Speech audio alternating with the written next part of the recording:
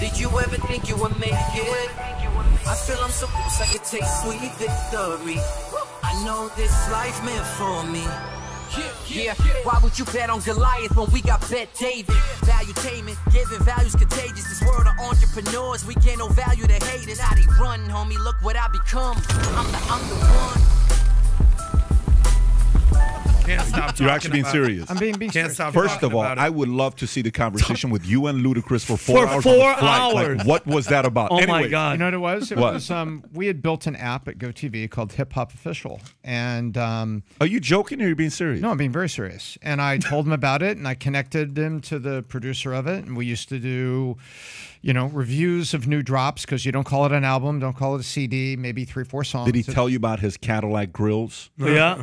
Did No. you check out his? He was actually very cool. He was excited about some of his songs were going to movies. Yeah. And he wanted to do that. Awesome. You get that soundtrack stuff and you make money on it. I Yeah. Well, like I say all the time, Tom, nobody's more hip hop than the business. No, Shoot. hell no. No, but actually it was Kidding me? He was- This is a guy that comes to the office listening to Hit 'Em Up every morning. Hit 'Em. He's a very unique taste for. Anyways, okay, folks, if you just joined in, welcome to the podcast. This is Home Team Today. We got a lot of topics. I got javelins I want to talk about. The amount of missiles, javelin missiles we've given to U.S. and we've given to Ukraine. And if you see a couple of the numbers, I couldn't believe it, by the way, on how many contractors U.S. dealt with just 30 years ago in 1990 to how many we are today, and where the CEO of Raytheon and Northrop Grumman, these guys are telling America to say, listen, all this javelin you're sending to Ukraine, you don't even know how long it's going to take us to rebuild them. You're running out. So, by the way, the supply shortage on that, we'll cover that. Cars. I'm going to show you a video. Same dealership just 8 months ago. What it looked like versus what that dealership looks like today. Okay? Today in February, we'll see that clip as well. Obviously, we got to talk about the article that came out from Wall Street Journal talking about lab leak, most likely origin of COVID-19 pandemic. Energy Department now says, and mainstream media says, they don't know what they're talking about. Apparently, they've lost their minds. Larry Summers discusses the interest rates as well as Yellen. Tom's got some thoughts on that. Two actors, both great actors. Woody Harrelson, from his best movie, the best movie he ever played in, which was obviously White Man Can't Jump. Come on now. And he called out everybody on SNL. It was so quiet. You can tell everybody was awkward. Yes. Talking about the biggest drug lord in the world. Then Bryan Cranston does the complete opposite. Talking about Trump's America, Make America Great Again slogan is racist. A Democrat, Marianne Williamson, a close friend of Adams, is going against Biden. I'm sure you got some thoughts on that. DeSantis says ex-Disney CEO complained of pressure over school bills, and he signs a bill placing Disney's district under state control. Couple articles, Tom's got commentary on home prices will sink in these cities that were once red hot as supply starts to overwhelm demand. And another article that says, is now a good time to sell your house. Deion Sanders said a couple things about recruiting quarterbacks versus defensive ends, which some people laughed about it. Some people said, well, that may be a little bit crazy. And Tom Brady may go into comedy, by the way. But before we get into it, let me give a quick shout out to our sponsor, Aura. This is very important for you to be listening to this part. Guys, if you haven't already taken advantage of these guys and what they do, it is real. It is happening. Cyber theft today, where people are going after cybercrime today, where people are going after credit cards. You saw the other day where how people are going into phones starting to sell things. You're starting to see people using your social, and all of a sudden you got 3 credit cards. They're sending it to your house saying, hey, I didn't apply for these credit cards. If you're not protecting yourself, for somebody that's been in insurance for 23 years now, 22 years now, I'm all about protecting and being preventative. This is one smart, simple way to stay safe online. Cybercrime is ahead of now robberies.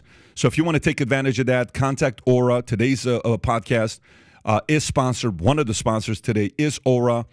Protect yourself and your family from America's fastest growing crime. Try Aura free for 2 weeks and see if any of your or family's personal information has been compromised. You can actually see how many of your passwords are used on the dark web. A couple of our guys tested. If you've not done it, go ahead and do it. Start your 14-day trial at aura.com/PBD. Once again, aura.com/PBD. realestatehomes.com/PBD. Rob, put that link in chat, in description for people to find it. Having said that, let's get right into home prices will sink in these cities that were once red hot as supply starts to overwhelm demand. So let's take a look at these cities. And then, Tom, I think you got a couple thoughts about what's going on with real estate. And you said there's a couple things that came out this morning.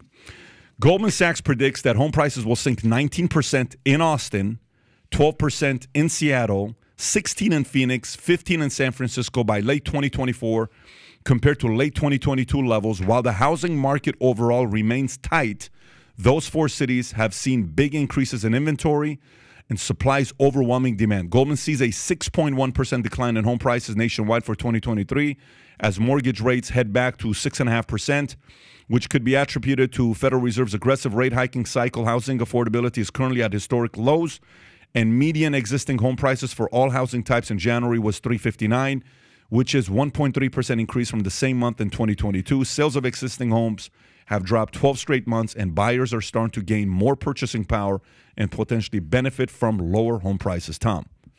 Well, what we're getting is what's called a rollback. And a rollback is when maybe something spikes up and then it rolls back immediately because maybe the spike wasn't what it should be. All those cities, Austin, Seattle, Phoenix, and San Francisco, had real big spikes between July of 21 and the end of 22. And so now that's kind of coming back down a little bit. And those people right now are panicking because, a realtor knocks on your door and says, hello, sir. Yeah, your home was worth $450 a year ago. Now your home's worth $7. They're looking at that and they're like, I should harvest this profit. And so they're putting them on the market, but they're putting them on the market at a time where the prices are shifting. And so with so much on the market, if you can stomach the interest rates like 6.5 right now, those markets are a good place to start looking around to buy. I know that doesn't help you, Vinny, here in South Florida. We were talking about you looking for a condo. South Florida, not the place to be doing that right now. It hasn't shifted that much. But Pat, what we're seeing is a rollback in the super spike. And now there's so much on the market. Buyers have choices. So buyers with good credit, they can get that and stomach a 6%, 6.5% mortgage, have an opportunity here. And by the way, if the rates go down in a year and you refi at 3.75 or 4, but that's what we're seeing in these markets. It's not the same in the rest of the United States. So is this a good time to buy or sell? Well, if you're in a market where the rollback's coming back and there's some, some opportunities there, and I would compare the price that you're looking at on the rollback to January, February, March, Q1 of 21. Compare it. And if it's coming back there, now you're coming back in reality. Yeah. And so I would say make sure you it's not just that the price is dropping from where it was yesterday, it's where the price was dropping from where it was at the beginning of 21. And Tom, so those places, you said San Francisco, Austin, it's growing, but like Seattle and San Francisco, why is all this inventory coming on? People just leaving because the people are trying to harvest. Suck? What I read this morning, and went to NerdWallet. They have a really great writer there who is very moderated and steady in his analysis. And they were pointing out that these were the areas that had super spikes. And the tenor from sellers is, hey, prices are starting to go down. You know what? I want to harvest the equity that I got in here. I want to harvest the profit and then go figure something out. Well, let me read this article and I'm going to go to you. So is now a good time to sell your home? WSJ. I'm going to put these two stories together. In today's housing market, it's important for sellers to price their homes appropriately as buyers are more price sensitive due to high mortgage rates, and overpricing could lead to fewer offers. Sellers in middle and lower priced segments of the housing market are faring better, while those in a higher price market are experiencing price drops. According to Rob Barber, CEO of Atom Data Solutions, it is also essential to avoid overpricing, which can backfire as buyers are often working with smaller budgets and don't want to spend time negotiating with a seller. Interesting. Overpricing could backfire on the seller. Lastly, sellers may want to wait until later in the selling season to list their homes, as the 5 days in which sellers received the best premium over their asking price were during the 3rd and 4th weeks of May. Interesting. So the best time to sell your house is 3rd or 4th week of May. May 23rd was found to be the most profitable date with a 18.3% premium above market price. May 23rd. Okay. Adam, thoughts? Well, I was chuckling a little bit because both of you guys, before even Vinny asked, they were like, "No, Vinny, now is not the time to buy right now." Yeah. Because Vinny, every episode, I'm there's, like, there's please so is now the time. Yeah, in South Florida. In South Exactly. Florida. Well, here's how I'm processing all this real estate wild swings. It's the same thing that we've seen with everything we've seen with the U.S. savings rates and with credit card debt. Since basically COVID started, we've seen these wild swings in how much money people are saving and now how much debt they have, these stimulus checks, the printing of the money. At the end of the day, even with inflation rates and interest rates, COVID, lockdowns, everything, we're still, on our path to this return to normalcy, right? So that's, I think, what's happening here. Now, specifically those cities, we've all seen what's happened in the stock market and NASDAQ over the last 12 months. They've been deflated. So you're talking Seattle, you're talking San Francisco, you're talking Austin, very tech-heavy cities. Meanwhile, you have cities that are big in lifestyle, like South Florida, Miami, Boca, West Palm, Fort Lauderdale. They're increasing. So ultimately, what does this come down to? It's supply and demand, basic rule of economics. So I, too, would look into a place in South Florida relatively soon, if possible, but I don't think that's on the horizon right now. Oh, great. Yeah, I have to tell you, like, if there is a market where there will be desperate sellers. That's what I was going to ask you. No, there will be desperate sellers because people have history has proven, based on a lot of studies done on 113 billion people that have lived, people have a tendency of making bad decisions. Really? And when they make bad decisions, they become desperate. I told you this is proven, by the way, by many scientists on both sides. Yeah. So meaning when bad decisions are made, things go for sale, which means there's a lot of things that's going to be on sale, whether it's in a great market, bad market, terrible market, but some markets are going to get hit harder than others. There's no question about that. I'll start asking less questions, not to cut you off, Tom. Just you three, please. Just when that day comes, just because I'm not asking no more. Only if you promise to stop asking the same question every I'll podcast. tell everybody that's watching, I will never ask again. Just one day when it is right, walk in and go, You'll Vinny, know, Vinny. now. You'll, Vinny. Okay. That's it, because my mom is, I have to handshake agreement. We'll probably be 6 months too late because no one can predict that. Yeah, but what you just need to know is it's a hit and miss. Yesterday I got interviewed by a guy. He calls me and says, "Yeah, so we'd like to interview you because we saw that you sold your Wayne Gretzky card for a record-breaking number, the 2 PSA 10s for $2.2 million." So I'm like, okay, this guy's calling from Canada. It's a big paper. They're interviewing. I want to go to this year's Nationals, the big card convention that they do where a couple 100,000 people go to it. So how does it feel when you bought this card for $540,000 and you sold it for $2.2 million? I said, it felt great. I said, but it didn't feel good 6 months later when one of my cards sold for $3.75 million. Oh, wow. Wow. What's it on the market Did for you understand now, what you said? Yeah. But that's going to be a $20 million card in the next 10, 20 years. Jeez. Okay, it's going to that card. You're not going to get your hands on that card. You may never see that card for the rest of your life ever again. It's not a unique card. Here's the point: to time everything, you have to be very lucky to time, and there's people that are going to time it and get lucky with it. You want to make the right decision based on what's going on. Right now, to me, in my opinion, there's still a lot of uncertainties. There's uncertainties with investigations. There's uncertainties with interest rates. There's uncertainties with war. There's uncertainties with debt. There's uncertainties with leaders at the White House. There's uncertainties with election. There's a lot of different uncertainties. This is a good season to look for some opportunities. I think when if unemployment to me hits the 5%, if there's a marker I would use to buy and make aggressive offers would be if unemployment gets to 5%. That would be my marker. So forget about what I'm saying. Forget about what anybody else is saying. If unemployment's hitting 5%, that is a good time for you to say, I think this is a good time for me to go and make some offers because there's probably going to be some desperate sellers that here's just what happens to life. And it's a very ugly part of life. I was a kid. My parents went through a divorce. When divorces happen, one of the two is going to say, I don't care what you do. Sell the house. I want my equity out of the house. Mm-hmm. So one has to sell. Yeah. It's like, but wait, babe, if we sell today, why are you being so dumb and greedy? Did you call me dumb? I'm going to call the lawyers. Right. Sell the house right now. It's worth $1.2 million. If we wait for 6 months, we can get 1.2.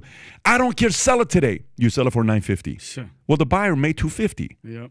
I don't know if you understand what I'm saying. So the buyer made $250. Divorces are about to go up. If unemployment goes up, these life things are going to happen. It's just It's what's going to happen when people get fired. Life is hard. Finances are hard. Meeting your expenses is difficult. And the first thing that takes the biggest hit is what? Marriage. When marriage takes a hit, people make bad decisions financially. Most people are not ready financially. Most people are not ready to get married financially, let alone when they get married and a big crisis takes place. Then they make some desperate decisions, which is selling things that they should probably be sitting on. They sell it for pennies on a dollar. Go ahead, Adam. Let me ask you, I fully agree that the hardest thing to do is time the market. You know, they say that the one thing you need to know about investing is not timing the market, it's time in the market. We've all heard this before. I've learned this in real estate. You know, I'm more of a real estate guy. I'm sorry, I've learned this in the stock market and more stock market than a real estate guy. But what do you think is harder to time? It would be probably more appropriate to say it's harder to time the stock market because there's less... there's more things going on that you kind of got to be pay attention to, versus in the real estate market, it's interest rates, right? The job markets, and obviously dealing with people's equities in their homes. But as far as timing goes, because now is the time. That's a very good question you're asking. I think it's a lot easier to time real estate than it is to time stock market. You're 100% right. Last week was a weird day in the stock market. You guys see the stock market every day. Bam, bam, bam, bam, bam. Like, what the hell is going on? Right. Bam, bam. Walmart, Target. Oh, it's because of this. Oh, it's because of interest rate. Oh, it's because of that. But, you know, real estate, you know, it's not as faster of a process. I want to go into car sales to show you something. But before I do, Tom, I'm going to give you the last word on real estate before we move to the next topic. I was just going to say, unemployment rate, Seattle's unemployment rate is almost 4%. It'd been hovering around 3.2 to 3.4. But we heard about layoffs at who? Microsoft, Amazon. So we've seen a lot of tech layoffs. So you've got the Seattle going on. And to Pat's point, you know, the unemployment rate may not be a national figure you're looking at. It may be a local figure. That's a very good point. And That's a very good point. So what you see here, Seattle is flagged. They were at 3.4, 3.5 the end of the year.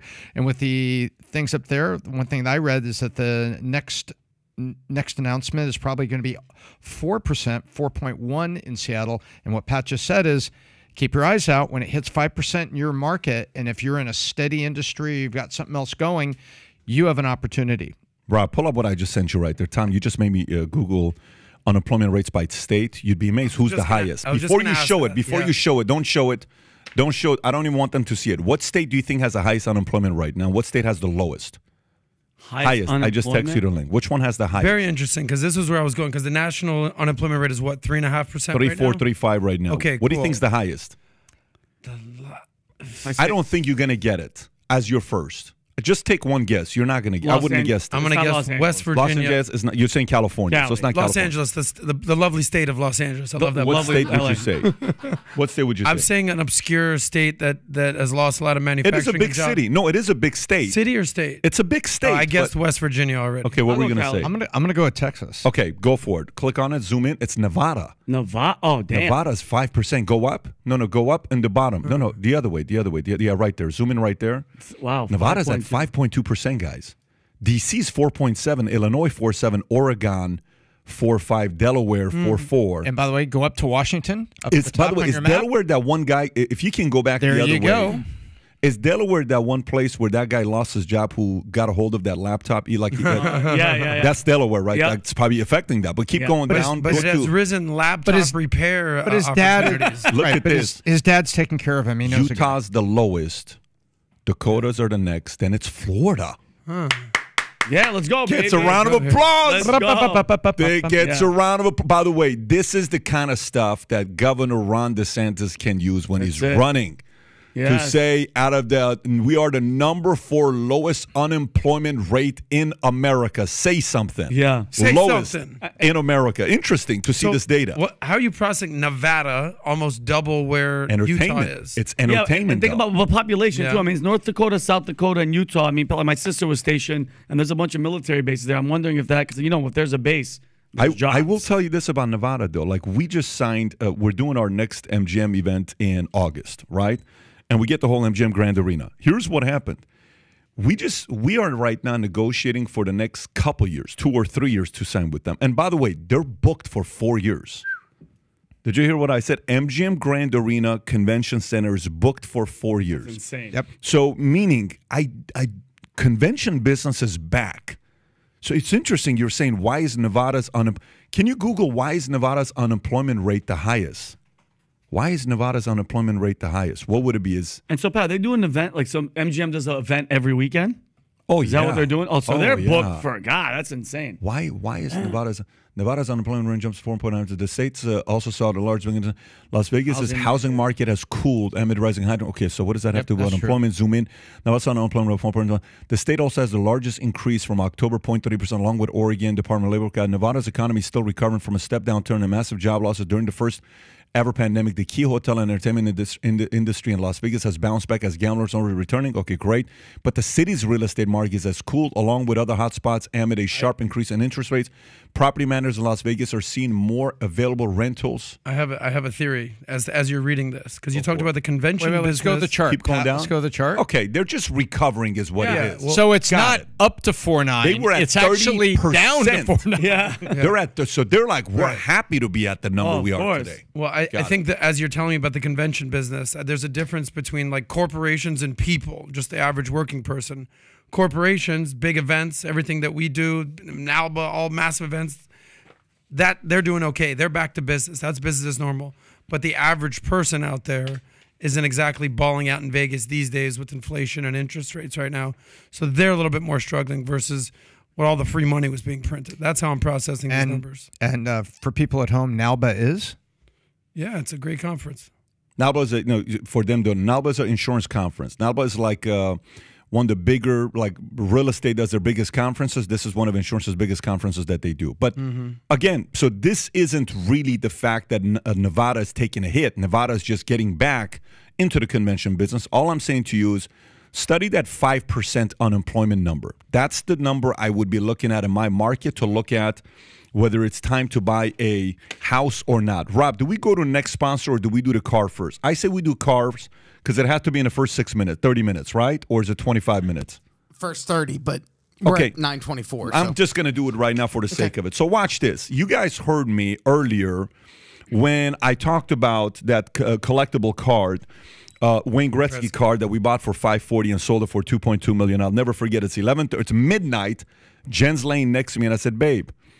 She says, babe, I'm sleeping. I said, babe, do you remember those cards I bought for $540? She says, yeah, what about it? I said, I just sold it for $2.2 million. And she says, what did you just say? I said, $2.2 million. In 18 months. Wow. From $540 to $2.2 million. That same card 6 months later sold for $3.75 million. Do you know why?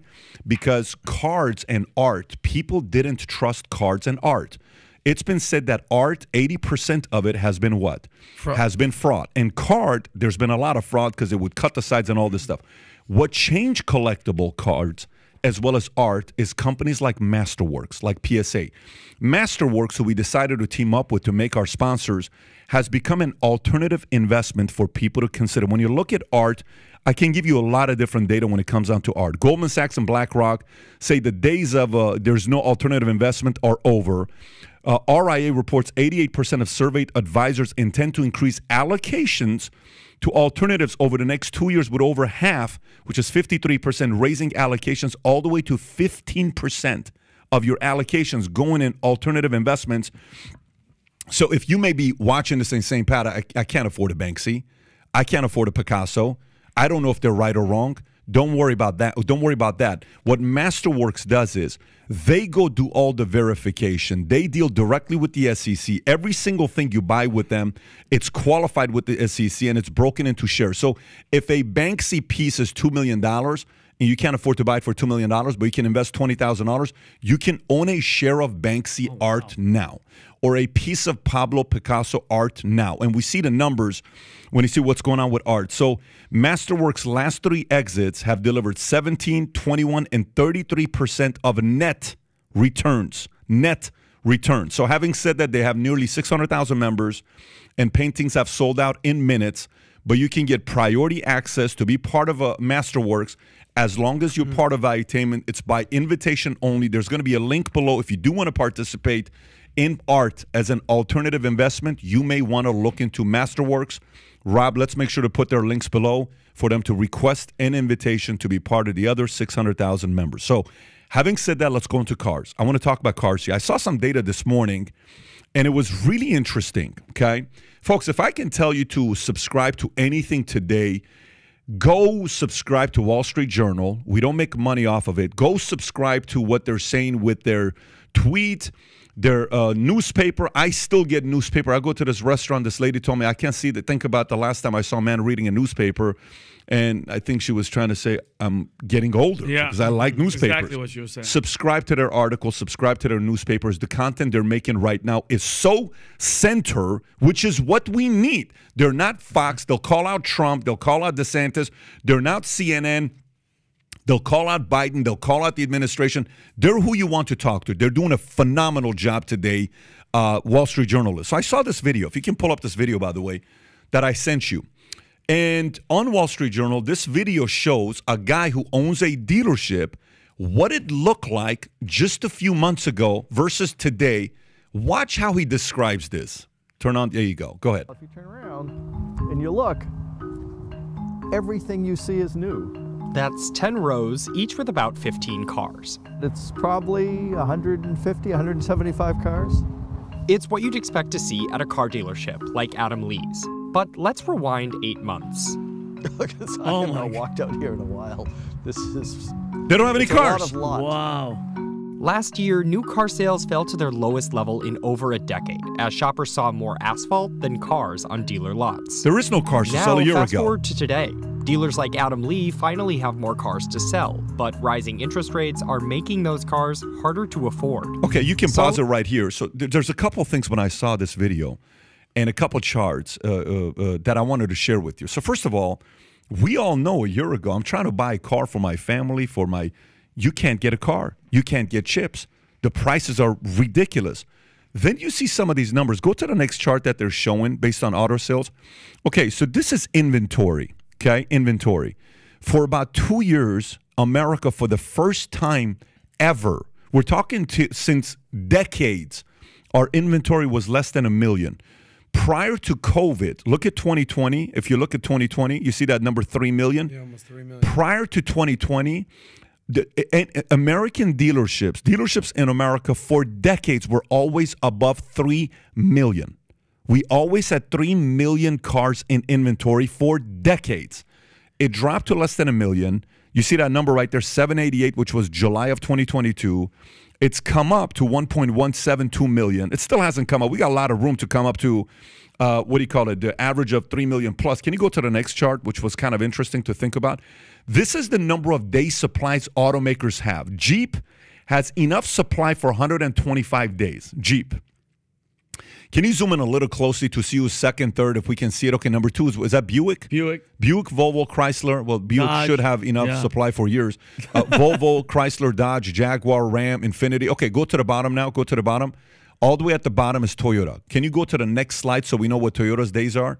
So that's 152. Toyota only has 27.7 days of supply. Wow. Which means Toyota, Kia, Honda, Lexus is selling. Even Land Rover, BMW is selling. So Porsche is selling. A Mercedes is selling. Faster than Buick. So go to the next slide. Go to the next slide that we have here.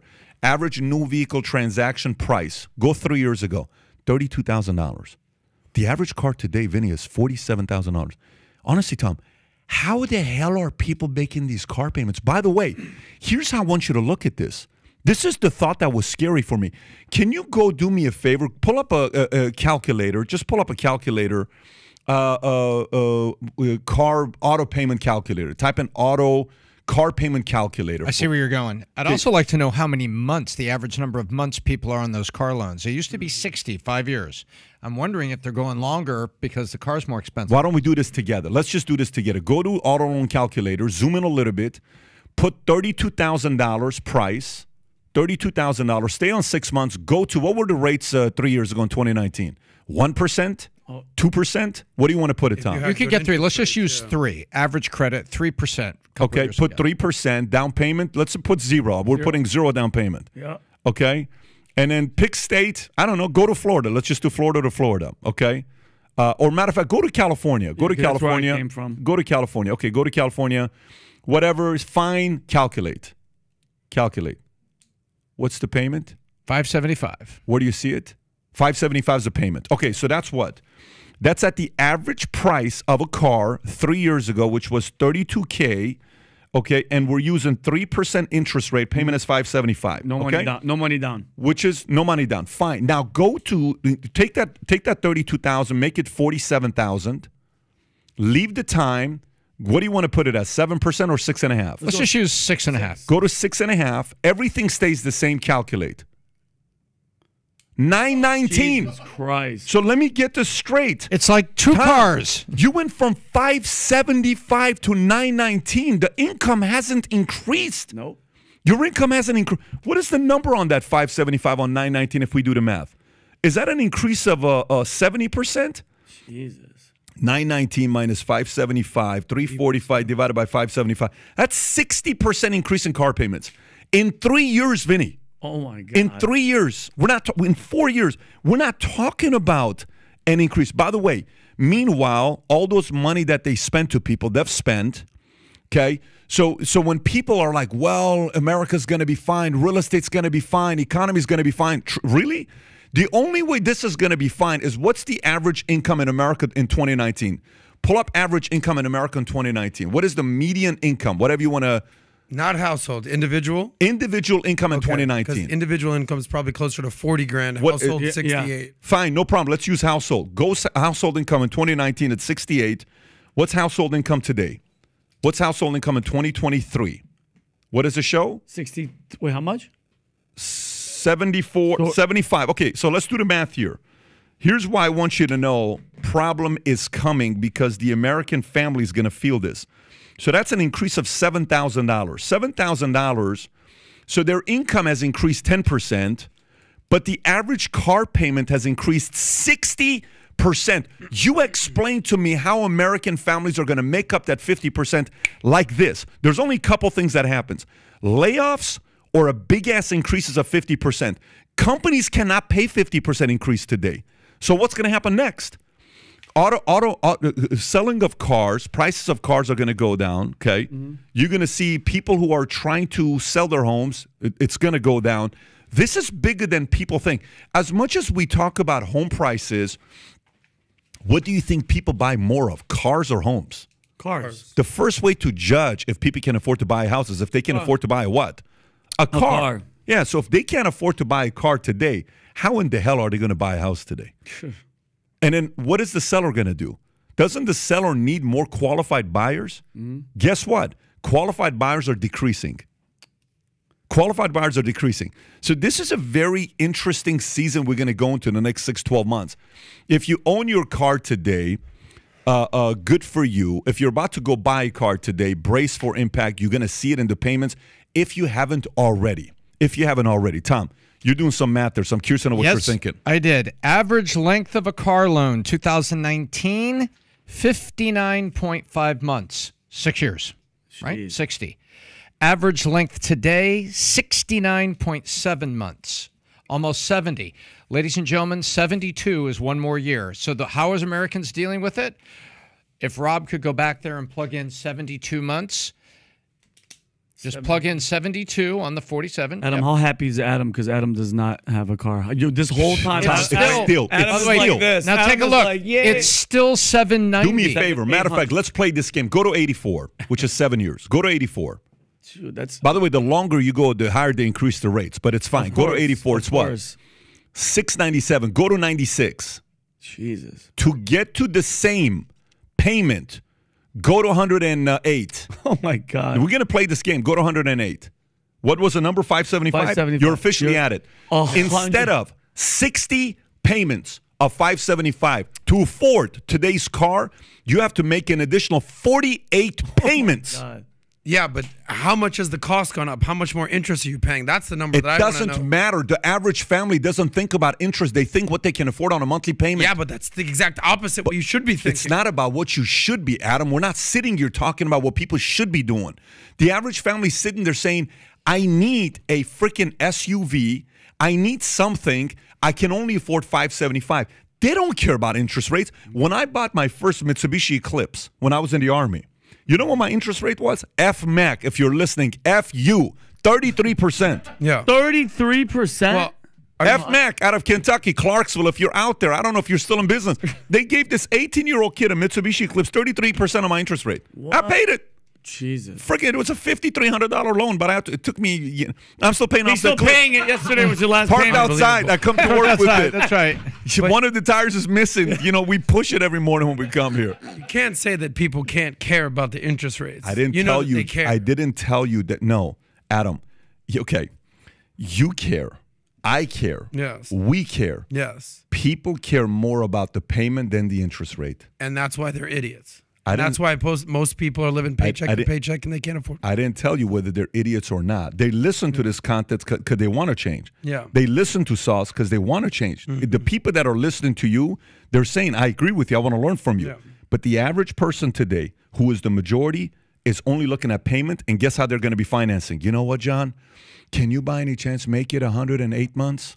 Can you by any chance make it 96? The salesperson doesn't say, well, Mr. Jones, do you really realize how much more interest you're going to pay? The salesperson's like, I don't care what we make it. Sell it so I can make my commission. Yeah. That's what this car salesman's going to be doing. We all know that the big money in cars, just as you're seeing this, is not on buying the car. Yeah. It's the financing. That's how they can go from making $2, $3, $5 grand to $20 off a customer. Because if a customer's like, I just want to be at a $400 payment, it's like, well, get ready to make those $400 payments for the next 30 years, buddy. Let me read a couple quick super chats here. One is Scott Rodriguez, who is on wheels. Scott Rodriguez. By the way, I think by the end of March, starting April, we're only going to have members be able to comment. A lot of people are becoming members. If you haven't yet become a member, you may want to.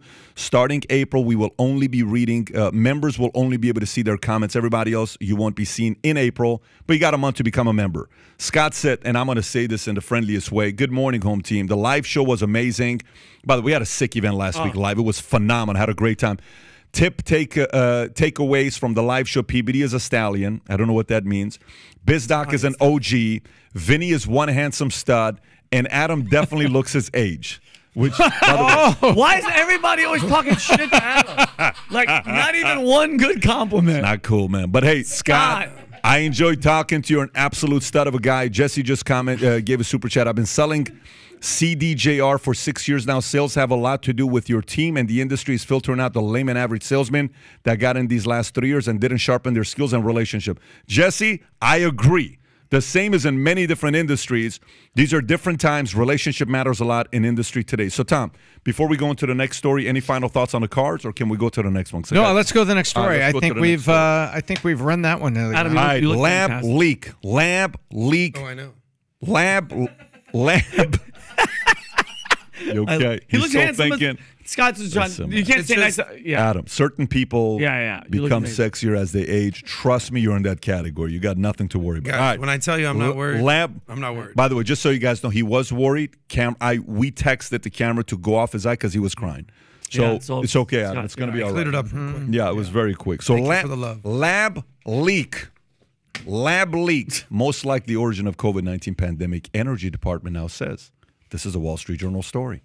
When this was said, people lost their minds. How dare you tell me Racist. I made the wrong decision following Fauci and science? How dare you do something like that? Well, the U.S. Energy Department has concluded with low confidence that the COVID pandemic most likely arose from a laboratory leak. The conclusion is the result of new intelligence and is significant because the agency has considerable scientific expertise and oversees a network of U.S. national laboratories, some of which conduct advanced biological research. The FBI previously came to the conclusion that the pandemic was likely the result of a lab leak in 2021 with moderate confidence, and it still holds this view.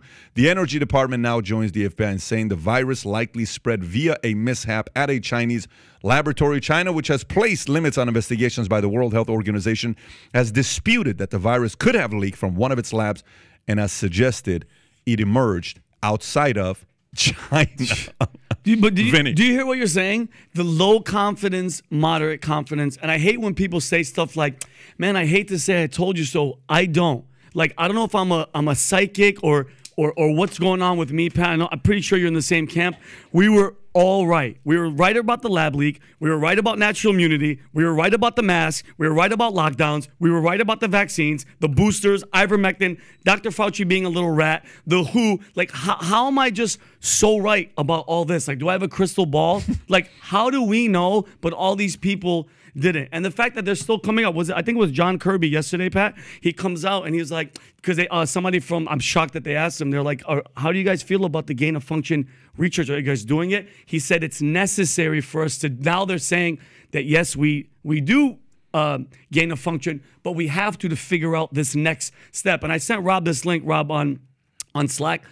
I'm worried, Pat, because Joe Biden said 8 months ago, or I think almost a year ago, he goes, hey guys, we need money for all this and all that because a second pandemic is coming. Joe Biden said that verbatim. And it scares me, Pat, because we had people like Dr. Yimin Yang. She was on Tucker Carlson last night. She worked for the Chinese government, and she said this is a doctor, Pat. This is not just a regular citizen that just I had her on 2.5 years ago. Okay, so you know what? And what did she say? 2 years ago. She goes, the government leaked this to destroy the economy. We got a strike for that, and they took it down within 48 hours. Do you remember that virologist? Yep. We got a strike, and they took it down within 48 hours. And going to my next point. Yeah. Doesn't that should scare the average American that this all came out? China is so protected by our media, by our government, and it just goes to me to ask the question: by the NBA. Why? What, Pat? Hold on, Tom. Why? Why is it because we owe them all this money? Is it because they know certain things about it? Like, can you somebody make it make sense to me? How? Why? You know what I think is needed, Tom.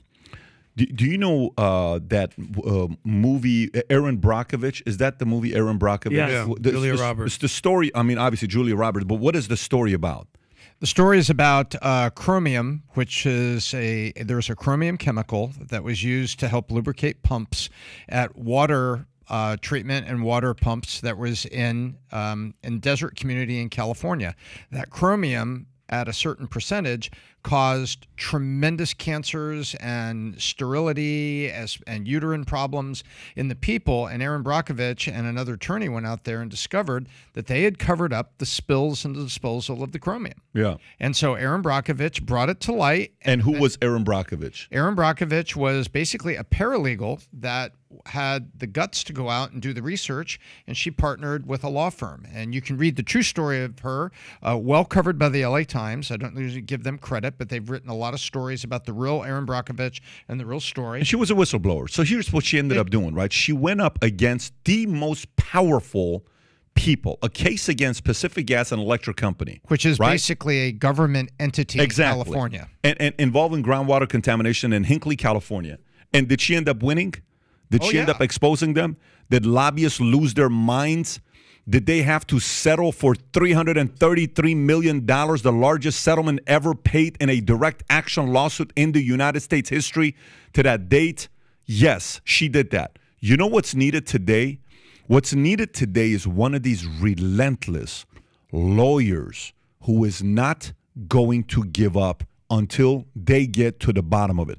I don't want to say the following line that many of us have said, including myself.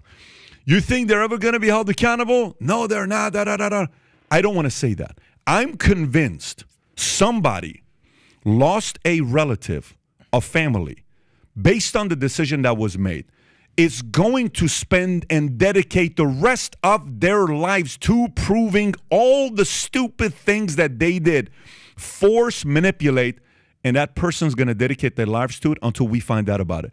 I think the market today, just think about this was a niche market in California. We're not talking about a huge, yeah. We're talking about, and this ended up becoming a national thing, right? We're talking COVID that came from China, that the president said the China virus, and the lady says, you can't call it China virus. Right. Why do you call it China virus? And he said, because it came from China. The flu, called the Spanish flu. It's not offensive when they say the Spanish flu because that's where it came from.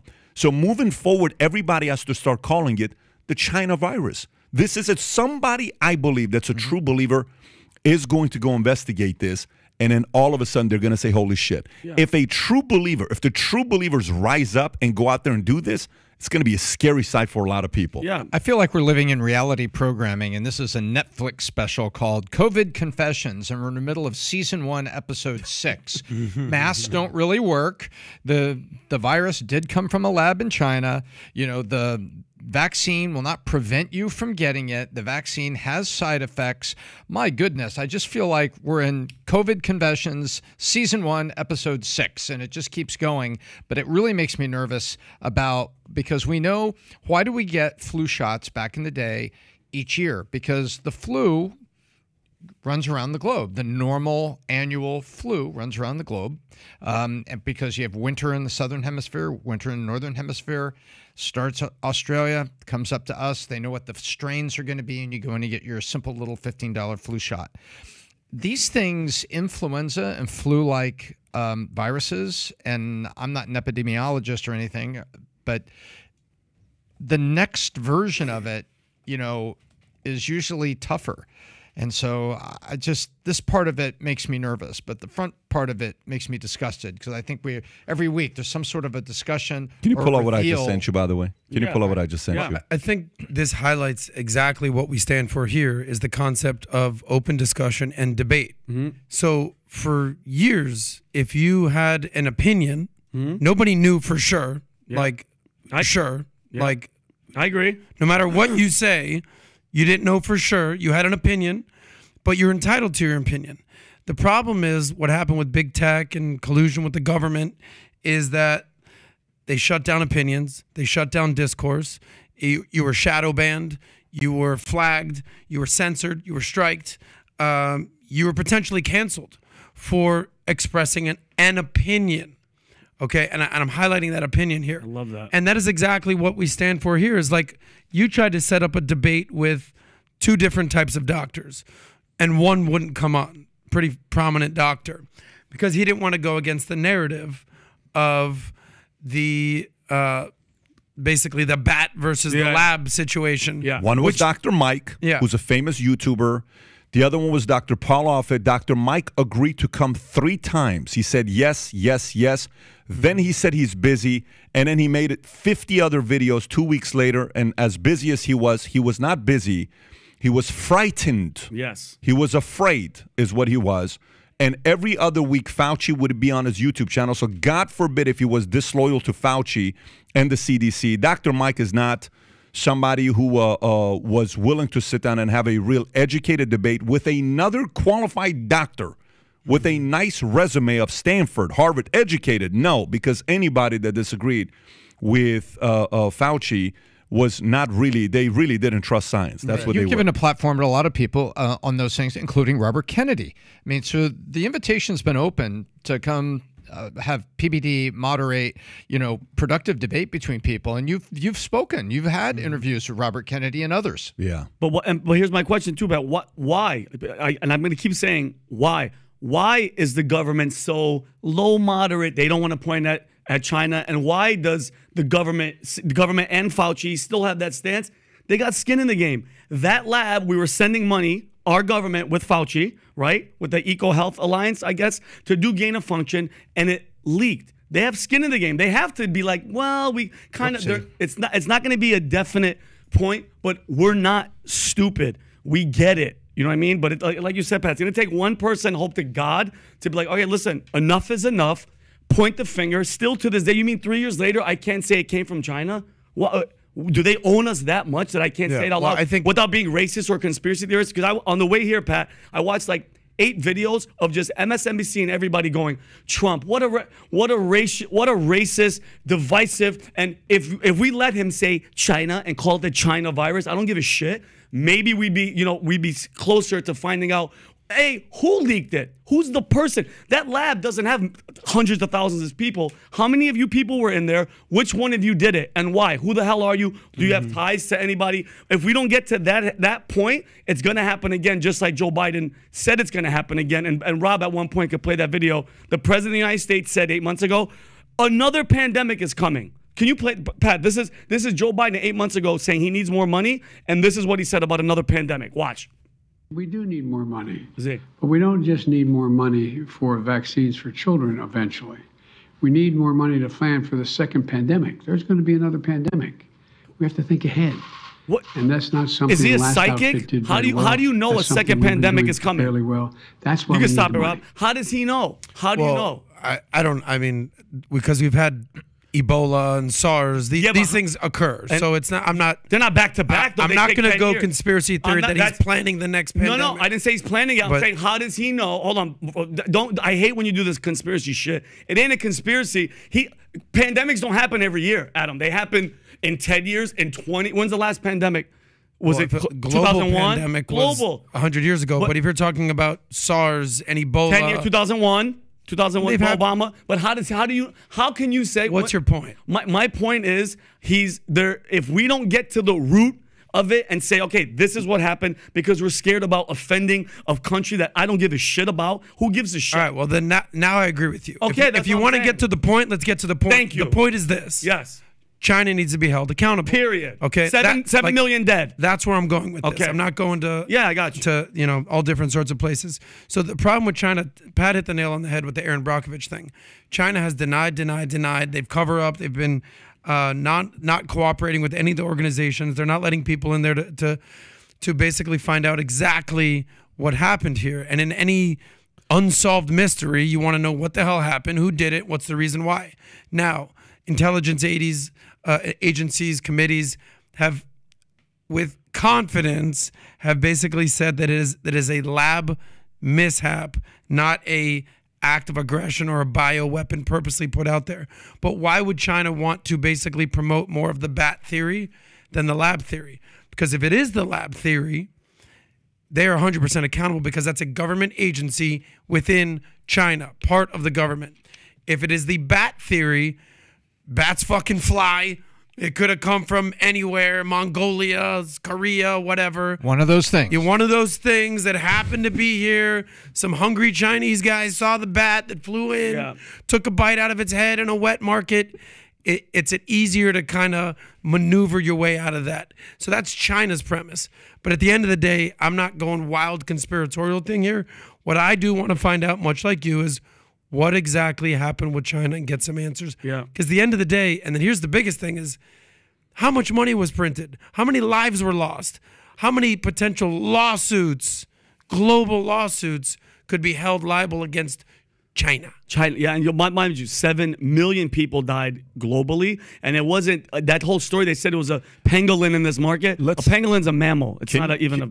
Tom, were you going to say something, or can we? Okay, let's go to this next thing here. If you can do me a favor, so Woody Harrelson, who was the actor from a lot of different movies. He was in White Man Can't Jump. I don't know True how many Detective, times I watched amazing that movie. show. He's just a great actor, man. He was in a lot of different. He wasn't too. Anyways, play the clip on what he just said on SNL, and then people's reaction. I'm going to send you something to show how the entire media reacted to this. Go for it. Hey, so the movie goes like this. The biggest drug cartels in the world get together and buy up all the media and all the politicians and force all the people in the world to stay locked in their homes, and people can only come out if they take the cartel's drugs and keep taking them over and over. Wow. I threw the script away. I mean, who is going to believe that crazy idea? Hey, so the movie goes like... Pause it. Now, do me a favor. Show what I just texted to you and show how the market reacted immediately after that SNL went live. You have to see what these guys said. If you can put this up, I'll give you just 3 stories. If you can just pull these things up. You know, he's out of his mind. He has no clue what he's talking about. Go ahead and make that bigger. Check this out. Let's see if we can open it up. Boom. Beautiful. Check this out. Woody Harrelson, Saturday Night Live monologue makes COVID conspiracy jokes. Variety. So Rolling Stone, Woody Harrelson spreads anti-vax conspiracy during SNL monologue. HuffPo, Woody Harrelson rambles about weed and anti-vax conspiracy in SNL. Can you imagine? This is a guy that is in Hollywood. He's a product of your industry, which, by the way, when I saw him talk about what he said here, do you remember Woody Harrelson in the movie 2012 where he was a conspiracy theorist on the top of the mountain saying the end of the world is coming? Yeah. Do you guys remember that whole thing? Of course. That's the first thing I thought of. I'm like, dude, this guy, if the media really wanted to do a good job taking a shot at him, they would play a clip and saying, he hasn't left this movie yet. He's still a conspiracy theorist from the movie, but they didn't do that. But they missed the mark. Anyways, when you saw something like this about Woody, what's the first thing you thought about? First, Pat, hilarious. ballsy, because think about it. You're in one of the most liberal cities on one of the most biased left-leaning shows. I wanted to ask you guys, and Adam, maybe you can even ask Marcelo, do they have to approve your monologue? He's reading it off a teleprompter. The fact that they're always left-leaning, good on them for going, you know what? The hell with it. Go do it. It might help with viewership. But if you think about it, bro, I commend people like that take their platform to kind of poke fun to but make their point as well. And what a perfect time, especially when all this lab leak crap is coming. This was last Saturday, Pat. This is the most recent one. I say good for him. I'm curious to see. I want to know what happened. Maybe somebody in his family or something happened with his life, or how his career is going to be affected. There's another clip with him and Bill Maher. Maybe I'll find that one on Twitter. But go ahead, Adam. What do you think about when you see this? I'm just wondering if a retraction or apology is coming soon from Woody Harrelson. Yeah. He might be like, I misspoke. This was a different, I was smoked a lot of weed. Yeah. But I think one thing we can all agree upon, again, I'm not the conspiracy theory guy. What I will say is I'm very comfortable calling out Big Pharma. Because there's no money made in immunity. Like, there's no money to be made in let's just naturally immunize and just go from there. How many billions of dollars did they make from vaccines? So to me, calling out Big Pharma, there's nothing wrong with that. At the same time, not everything Big Pharma does is bad. Of course. That would be sort of disingenuous. They do provide drugs that do save people's lives, cancer treatments, diabetes, the list goes on and on. But there's no doubt this kind of leads to a bigger question of whether, healthcare should be nationalized or whether it should be basically for-profit organizations like this. But it's fully in the right, if we just establish anything, to have this conversation, to have this debate. If there's anything we've learned, shutting down one side's opinion is a road to nowhere, okay? And that's where censorship and communism sort of shows up, and that's not what America is. So hopefully, I'm not guaranteeing it, hopefully we've at least as a society are starting to learn our lesson that not shutting down opinions is the way to go. Oh my God, that was. I think it was a gutsy move. Diplomatic. It sounded like Adam's about to run for local city council or mayor or Congress or Senate. But go ahead, Adam. Well, my mom, actually, before we go, my mom texted me this right now. Tell Adam I think he looks great. That Sanchez guy is crazy, and he's a nice guy. After the show, I love you all. That's my mom. That's right. Shout out, Mom. Go ahead, Hi, Mom. Thank you. No, I think it was a really gutsy move, and whoever wrote that monologue is equally gutsy, and whoever greenlit it is also gutsy, and they're letting the blowback come to Woody Harrelson. Yeah. And unless you completely go off script, Saturday Night Live is produced, and there's a producer, and they do edgy things with monologues, and they play off the personalities that are co-hosting. Can I say one more thing about SNL? Do that because Tom, if it is an SNL monologue, then let's see what he said to Bill Maher, because this is definitely not a monologue. So why don't you play this real quick? And then, Adam, I want to hear what you got to say. Yeah. I definitely want to hear that. Here's the CDC promoting that we have to do all of these things, right? I don't like profiteering in war. Interesting. Think of the billions of dollars that have gone to Big Pharma. But I was getting back to my original point. The last people I would trust with my health is Big Pharma and big government, because neither one of those strike me as caring entities. Spoken as the perfect redneck hippie. Well, yeah. If that message doesn't... They're all about profit. Exactly. They're all about profit. And both sides know that. And it's obscene, the profit they've made.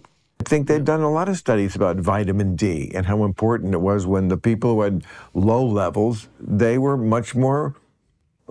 He's drinking, by the way. I love the shoes Woody's wearing. Yeah. Why not tell people that? Can't you make money selling vitamin D? Is it that kind of... What's the worst that could happen? But that's just it, man. There was only one thing, ivermectin got made into a, horse tranquilizer, a horse, whatever it is. Which it is, but also used by humans. It's used by millions and millions of humans. Hydroxychloroquine got made ridiculous.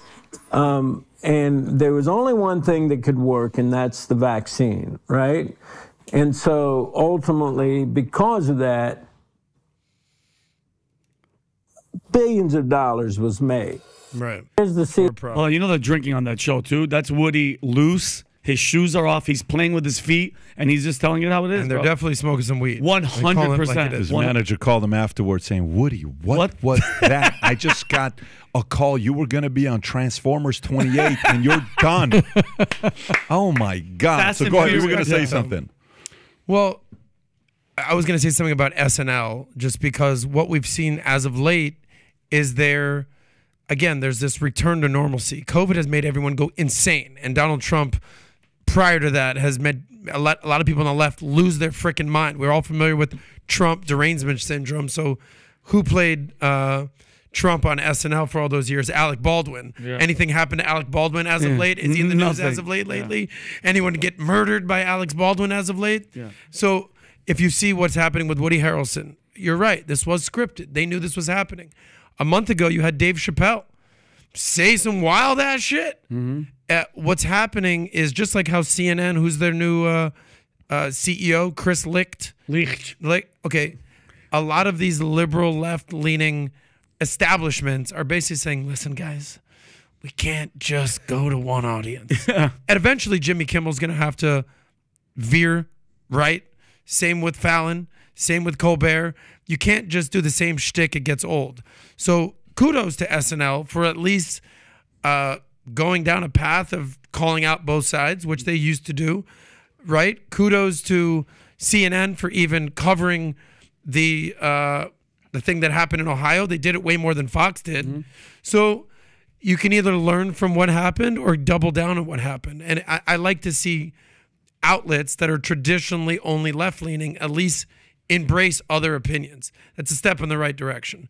Call me diplomatic, call me what you will. I'd like to see more. I also put my media hat on, and I think about it that somewhere inside SNL this week, and it says, well, he's taking the heat, but the phrase SNL monologue is in the headlines, and I hope people tune in next week to watch. Of course, 100%. And whereas Chris Licht is actually trying to get ratings back rather unsuccessfully, and he's had people like Don Lemon, have his issues. But at SNL, I think they took a bet. I think a producer said, all right, let's give it a try. And I think they're kind of happy about it because Harrelson's getting the heat, and they got a little publicity and says, hey, big things happen on SNL. Tune in next week and come check out. Good call. By the way, before we go away from this story, this is a 2012 article. So this has nothing to do with politics. This is under Obama.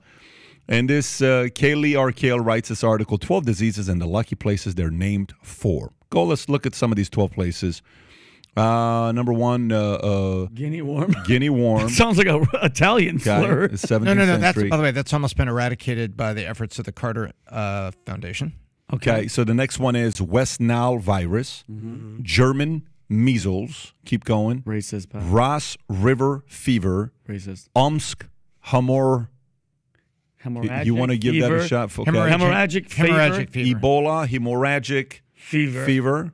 Marburg virus disease, Lassa fever, lacrosse encephalitis. Okay, St. Louis encephalitis, Rocky Mountain spotted fever, Lyme disease, and Spanish flu. By the way, they don't know if it's really from Spain or if it's from France or Italy. It's a debate, so they don't 100% know if it's Spanish from Spain or not. To correct that, it your could be point from is, any hey, of those a lot of places. diseases have been named after the location of origin, right? Normal to name the a virus from where it's at. So maybe by the time this is over with, they're going to finally name it properly what it's going to be called. I never fully got that as to why it was racist to call it from China. I never got it.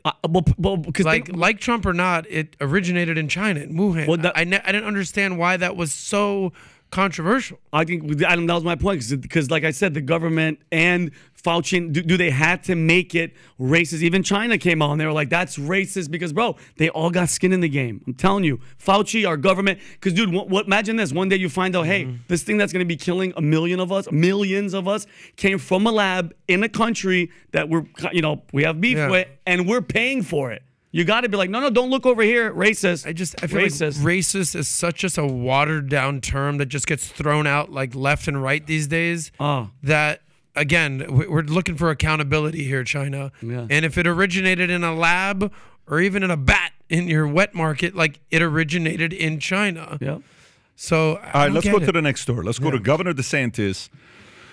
Says ex-Disney CEO complained of pressure over school bill that they had. So let's take a look at this. So in early 2022, former Disney CEO Bob Chapek contacted Governor Ron DeSantis to express his concern over Florida's new education bill that bans the teaching of gender identity to young children. DeSantis revealed details of the conversation in a chapter of his new memoir. Why do people write memoirs? It's interesting when they write it. It's typically before they make a big decision. The Courage to Be Free, Florida's blueprint for American revival. Chapek reportedly told DeSantis that he was getting a lot of pressure weighing against the bill, stating, "We get pressured all the time, but this time is different. I haven't seen anything like this before."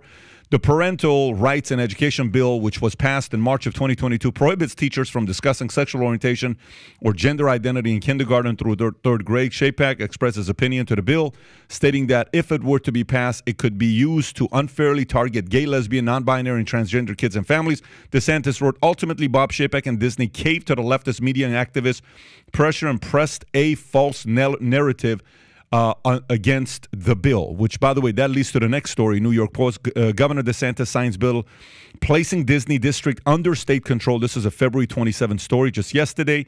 He has signed a bill that rebrands Disney's self-governed Reedy Creek Improvement District as the Central Florida Tourism Oversight District, which will now be under the state control, ending Disney's near autonomous control over the area. The bill gives DeSantis the power to appoint the members of a 5-person oversight board for the special district, which was previously held by Disney. DeSantis stated that the move will bring accountability to Disney's operation in the district and that it would not lead to any additional tax burden on Floridians.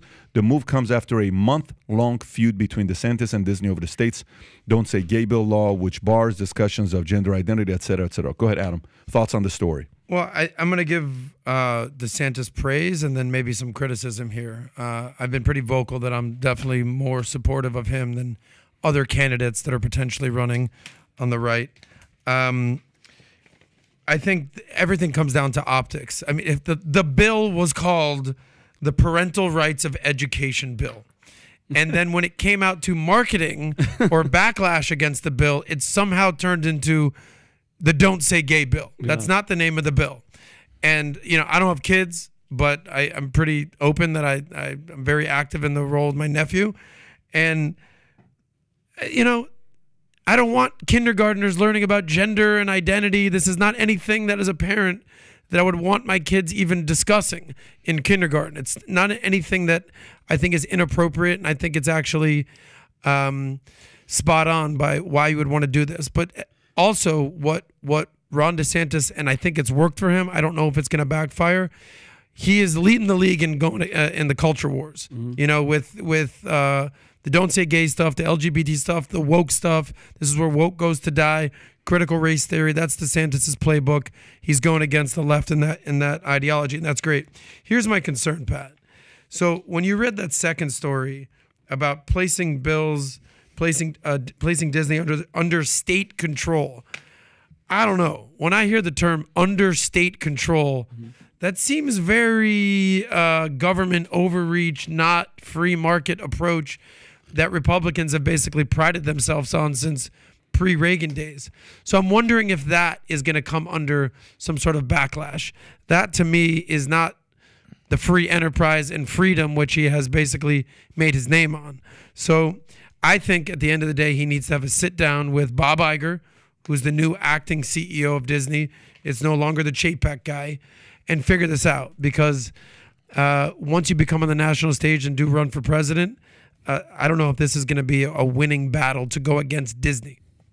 Well, this has been coming for a while, so let's step back to something you just summarized there, and let me offer another perspective. The area, the Reedy Creek Improvement District, once upon a time, Disney took this massive piece of Florida property and developed it for theme parks, and we all know where it was, Disney World, and then Epcot, and all the things that are around there. And it managed that area. Roads and all this kind of stuff were managed by Disney. It also got tax benefit. So what Disney is being told is, hey, Florida's going to manage this the same way we manage the land and the byways and highways and streets and the rest of the city. And you don't have your autonomous control over what goes happen in the area, and we're going to take a tax benefit away from you. So basically what they're doing is every city out there that's ever tried to attract a manufacturer, like Toyota in Tennessee, was given tremendous tax benefits to build your factory here and create jobs. Mercedes in Alabama, and. Disney, once upon a time, was given a tax benefit and says, come make jobs here. Come build your They were almost here. their own country. That's exactly right. That's the difference. And that's not common with anybody. Because they have their own guidelines. Yeah, because very common in the Native American communities. Now, That's huge here in Florida. So there is some... but Native American where, has a reason for it because it's a way of a reparation, the negotiation they had, versus Disney is, hey, that's what was similar to what L. Ron Hubbard negotiated Scientology to be a religion. It's the same way Disney negotiated for their land to be their own country, essentially. Gotcha. So well, are you saying that Disney's making a case to start the religion of Disney? They already have one. So my last point here to wrap it up so people can see it. But when Toyota comes to Tennessee, it's an established area. When Toyota came to Tennessee, it was an established town. When Mercedes came to Alabama, it was an established location. When Disney was first given this, it was a swamp where they had a plan to build a city and all the stuff that went with it. So now, all those years later, DeSantis is saying, hey, you know what? We're not going to do this anymore. You're not going to be your own country, your own thing. We're going to manage this area the same way we manage everything else in the state of Florida. But let me ask you, because you bring up a great point, what was the impetus for him doing this? Wasn't it because Disney and Bob Chapek took the lead on these culture wars that I was speaking about, and this is sort of punishment to say, you know, keep talking shit, Disney, and we're going to see what we're going to do with your tax benefits? Well, I would summarize it. I would say I believe you're on the right track with that. And I think it goes like this. Hey, Disney, you know what? Thanks for nothing. Thanks for nothing. And you know, for 20 years, we've been talking about your special privileged district here and talking about changing it. Guess what, dude? That change happens today.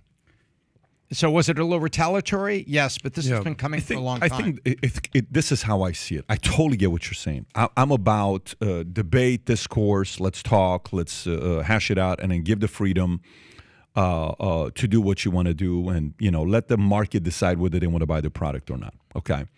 However, here's a question. Say you have a new employee that works for you, and go 5 years from now, you're married with 2 kids. Okay. And this new employee of yours who's working for you, you're helping him, you're mentoring him, he comes to your house, okay? First time you let him in your house, your wife makes him a meal, and let's just say your wife is very attractive, and he says, oh, wow, Mary, you look great. Wow, Adam, you've got a beautiful wife. Good for you. You're like, okay, he's being friendly, no problem. All right. Next time he comes back, he says it again. Now, let's just say she's wearing a dress, and she says, oh, my God, look at that body of yours. You look beautiful. No problem. You're like, okay, little too much. Next time she comes, she says, I can't believe how beautiful your lips are.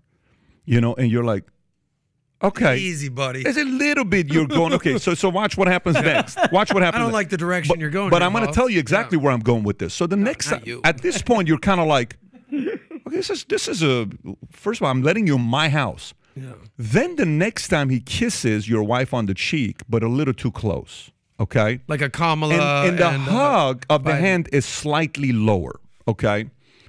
And at this point, you're sitting there saying, all right, bro, we got to have a conversation, okay? So then your kids are with him, and he's playing with your kids, and he's getting a little bit too much, out of control. The following time, his comments are getting worse and worse and worse. At what point do you say, get the hell out of my house? What the hell are you doing? What is the matter with you? You've crossed the line. There is no more respect. Here's what Disney's done over the years. Disney was a place where families went to have fun. No politics, no nothing. We went to have fun. Gradually, they went from saying, hey, Adam, your kids are beautiful kids. Thank you. Hey, kids, you don't have to listen to your mom and dad, what they have to say. You're a kid. You may be more creative than them. Like, I'm not good. Hey, kids, how are you? You may be gay, lesbian, or bisexual. Listen, you've officially crossed the line, Disney, and here's what we have to do. you're being put into timeout. This is a form of a punishment for crossing the line and making it from a place of entertainment to the kids to wanting to indoctrinate and groom my kids. No, you're arrested, Disney. Here you go. So I'm fully supportive of what he did. I don't know how long this is going to be staying there. This needs to be a precedent for any other parks or places that are being built for kids to realize, don't mess with other people's kids. The moment you do that, you've officially pissed off moms and dads, and now you have a bunch of enemies that are not supportive of what you're doing. So I like what he did. I think he's shown his power moves. And quite frankly, his next job is going to go from being one state, which he raised $211 million for his job as a governor, which, by the way, we didn't say this last time. It was a record. No one's ever raised that kind of money before for governor, including, obviously, L.A., California was a bigger number when Meg Whitman was running. But it's a record for what he did. He's going to go next. What are the next things he has to tackle? Okay, what are the next things he has to tackle? Yesterday, I was watching DeSantis in a couple interviews. I want to say he was on, I don't know what show he was. He may have been on Tucker. And if you go on his interview yesterday with Tucker, don't play it. I just want you to show his face. And let me make one, just a thought on what I see happening here with DeSantis. Okay, if you go to that, zoom in on his face. He's happy. No. Zoom in on his face. Forget about the picture they used or not. Okay. Do you know what I notice when I see that picture? Here's what I notice. I see a man who wants to take every single shot Trump's going to take at him away from him. He does not look like a meatball. He looks like he's lost 20 pounds. He looks good. He looks like he's got a full-time trainer. He looks like he's eating vegetables. Yeah. He looks like his diet has changed. He's gotten off of starch. He looks like he may even be on some kind of supplements, amino acids, some kind of fat burner. He's looking very, very good. When that day comes, when he hits the stage, he wants every single thing to be gone. And let me make my prediction. Go ahead. The moment, if President Trump makes a comment about meatball, he's going to say, well, let me just give you some facts here, because I know, President Trump, you're about the truth. Yeah. Here's some facts. Based on your doctors, this is your height, this is your weight. Oh, wow. My doctor gave me my height, my weight, my body fat. Here's where I'm at. I'm taking care of my health. Wow. I think it's important. I think he's strategically planning to show everybody how healthy he freaking is, and it's gonna go viral. Oh my God! Look at his face. Look what he looks like. Pat, he looks amazing. He looks younger than 3 years ago. Yep. He looks really good. And one of his hits is gonna be this. And Mr. President, my tan is better than yours. You orange. I don't know about bastard. that. Yeah, I mean, he's orange. I know he's looking really good. He looks good. But the point really is, he's looking really, really good. If he's, camp, I know their camp follows the content here. He's shout out to him for taking care of his health. And Pat, you see what's happening? Like the campaign it's rolling out for itself. He's such a likable guy. His military, his SEAL, his wife. Thank God she's okay. Everything, the family, everything's coming together. He's showing everybody, Pat, don't mess with the kids. Leave the kids alone. He showed everybody that Florida kicks ass with COVID, and like this is the place to be. And he's not gonna lock you down. I'm telling you right now, bro. He's gonna be a hard guy to beat. Do you think he actually is likable, or he's trying to become more likable? Because here's where I'm going with this, and this granted this is a New York Times article, and they basically gave a book review. They're basically saying this is someone with no charisma or no humor, which is, I would tend to agree. I've never heard Ron DeSantis make a funny joke. I've never been like, that's the kind of guy I want to get a beer with. But I'll tell you what, I'm okay with a serious president. I'm okay with someone with credibility. I'm okay with someone who's non-nonsense. Yeah. I'm okay with that. So my only question is, how much is charisma? Because of the 7 elements of what makes a president, wasn't like the deciding factor their charisma? What was that whole, that friendly bet that you had with our buddy, the pollster? I don't remember it, but you're right. Charisma is one of them. Yes. Charisma is one of them. So there's no denying that Trump has charisma. Charisma for days. It's just, is he as serious as a candidate as Ron DeSantis is potentially going to be? But I absolutely think Pat's analysis is spot on. He's trying to take every single piece of ammunition away. Maybe I am 20 pounds overweight. Yep. Let me lose 20 pounds, look my best. Meanwhile, Trump's not getting anything. Let me tell you. He's looking real thick. The memoir is a reason why he's going. It's like, I know for a fact he's going to run all this other. The reason why I'm now certain this guy is going to announce that he's running is because he's lost weight. You're right. I'm telling you, because he understands optics. Whoever's on the inside with his consultants, they're saying, look at John F. Kennedy on the camera, how great he looked. There's some stuff with the forehead looks good. You know, there's some things in Florida. We are in a very, you understand what I'm saying? Like, you know what you do with Botox the and stuff like that. You know, he's looking really good. So go ahead, Tom. You were going to say something. No, I'm looking forward to the campaign, and by the way, the primary candidates are coming out. It's starting to happen because I think America is ready for the election. It's going to be bloody rolling into it because right now we don't have a president. We have elder abuse. You know, we've got, I think, some things coming that I think are going to be good, and I think this is a sign of one of the many people that are going to be running, and let's face it, DeSantis is running, that are getting revved up for their, whether it's your 5 minutes in the spotlight, Nikki Haley, because you want to position yourself for a position, which is, I think, what's happening there, or you want to make your point on national stage, Marianne Williamson, or you really want to be part of it and you want to run. I think you hit the nail on the head with the elder abuse. Gavin Newsom. I think there is such a yearning in our country for, if you're 75 plus, thank you for your service. Thank you for serving the country. It's time for the millennial and Gen Xers to really step up now. What? And that is DeSantis's you role. mean you're not? I'm starting to like Biden more. Like, did you see what he said yesterday? Well, I'm just saying, Biden, Trump, I love those funny Pelosi, people, Schumer, McConnell. Oh. Thank you for your service, left and right. Peace out. But I don't know if we're ready for somebody that serious, because I love, like, Biden yesterday. He was speaking for the Black History Month. He said something about the Divine Nine, and he was like, "I may be a white boy, but I'm not stupid," and got a standing ovation. Like, I'm gonna miss that just goofy old. He's like a comedy guy. You can always go back and watch the highlight reels. Yes, the highlight videos. The highlight of look. Every week, how many tripping on the stairs videos? Oh my God! Last week we got Did you see the one with the balloon hits him? No. Did you see the one in Ukraine where actually somebody was on the back stairs? Her first one fell and took out three other people. Yeah, it was hilarious. It's like, yeah. So now we have fail videos courtesy of the president. Did you see what he said? This is yesterday, Pat. He was speaking in D.C. about Black History Month, about the Divine Nine. Let's watch this. I may be a white boy, but I'm not stupid. I know where the power is. Oh my God! I know where the power. You think I'm joking? You think I'm joking? I learned a long time ago about the. Look at the girl on the right. The sign language girl is the best. He goes, "Oh, I'm not I thought she was throwing up gang." She looks like it.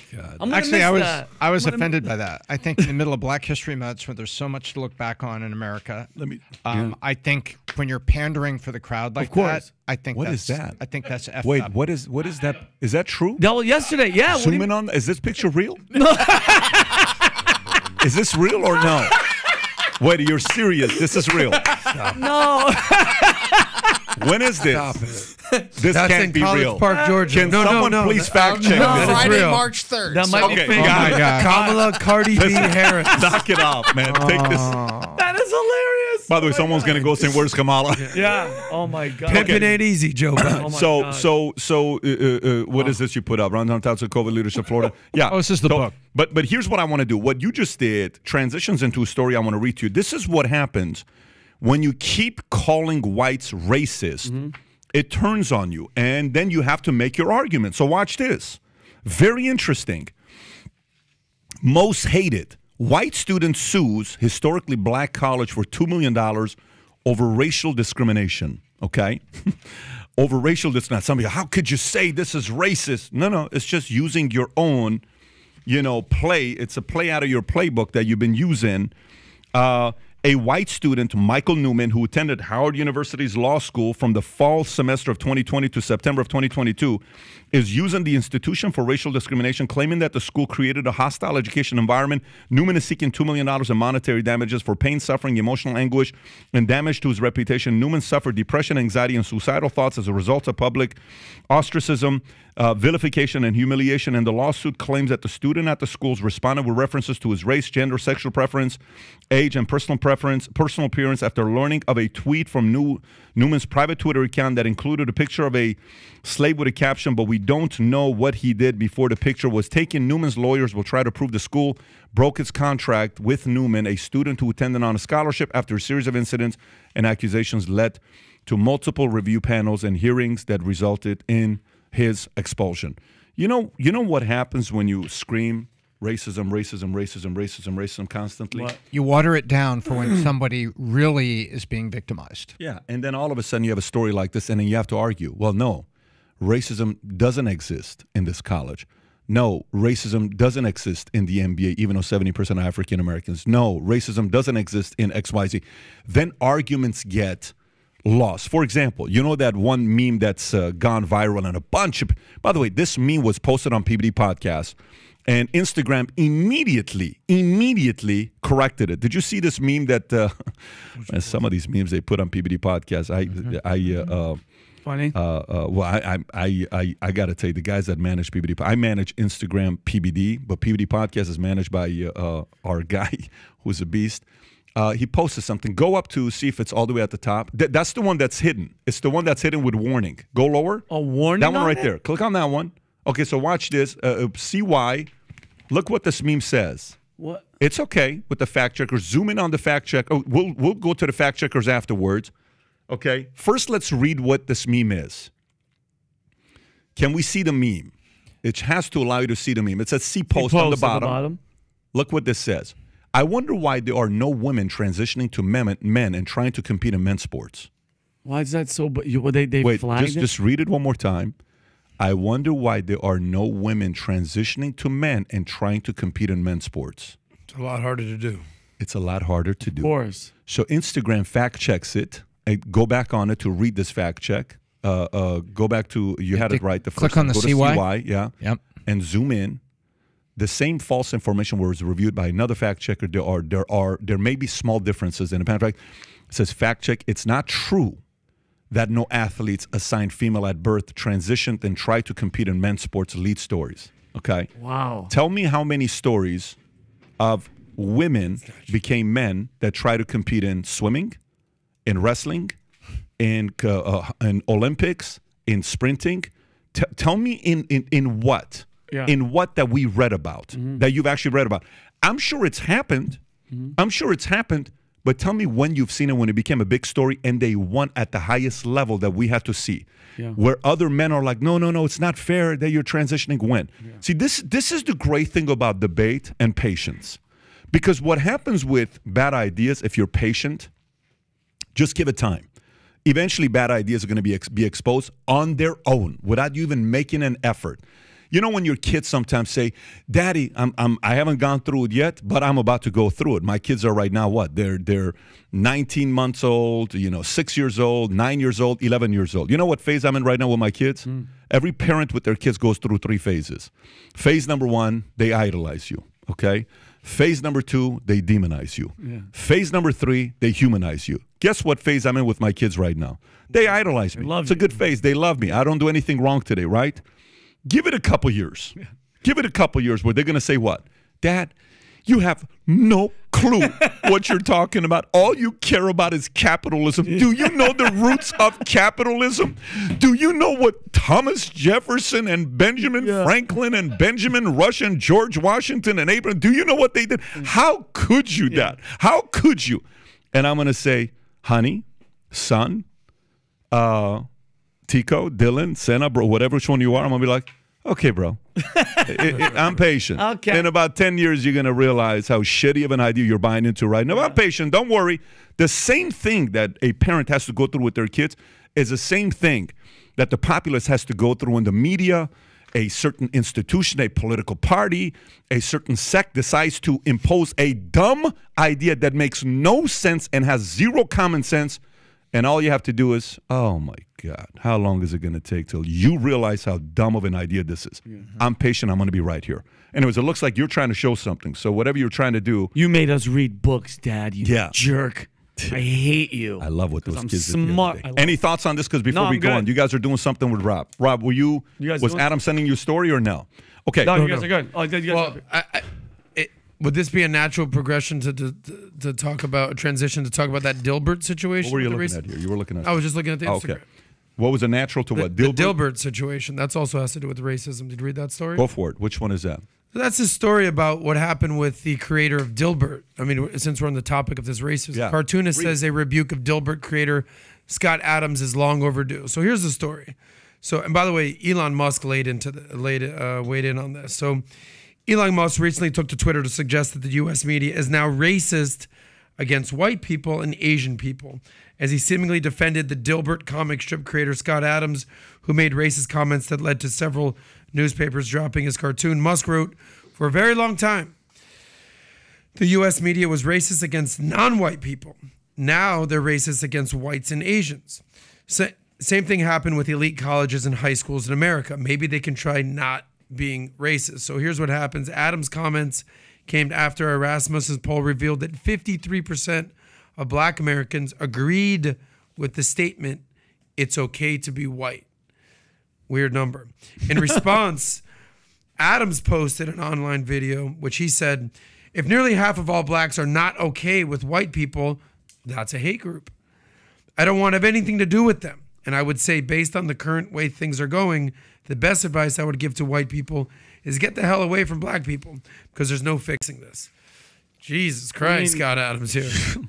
That's a little too crazy. But I think there is a misconception out there though that like if you're a certain race, you can't be racist towards white people. And I'm sorry, bro, if you hate a race and you're always like, I hate white people, or you cracker, dude, that's a racial slur, and you're being racist. It's either be okay with it, and have a thicker skin, or stop doing it on both sides. Exactly. Very simple. So guess what's, believe it or not, I'll tell you what. Oh, go ahead.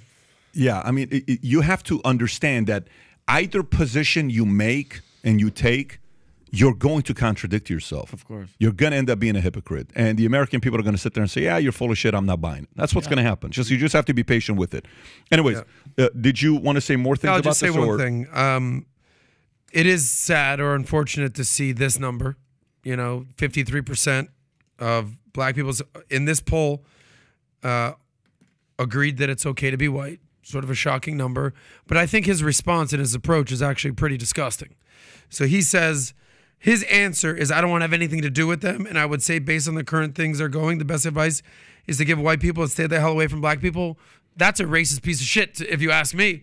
Maybe he actually is racist. So for me, as I hear that, because I'm more of a natural synergist, I would want to say, hey, I would say something. If this was my cartoon, Dilbert, I would say, the old Rodney King thing, why can't we all get along? Let's work on this. Let's work on this together. I get that you've been wronged and there's things that we need to address, but his approach is the exact opposite of way I would go. Not deal with black people. What does that even mean? Yeah. So to me, that is counterintuitive to what you're doing, but you do need a strong African-American leader like Elon Musk to step up in a moment like this. Yeah. Good call. He is from South Africa. I think the poll speaks for itself, and it's really unfortunate.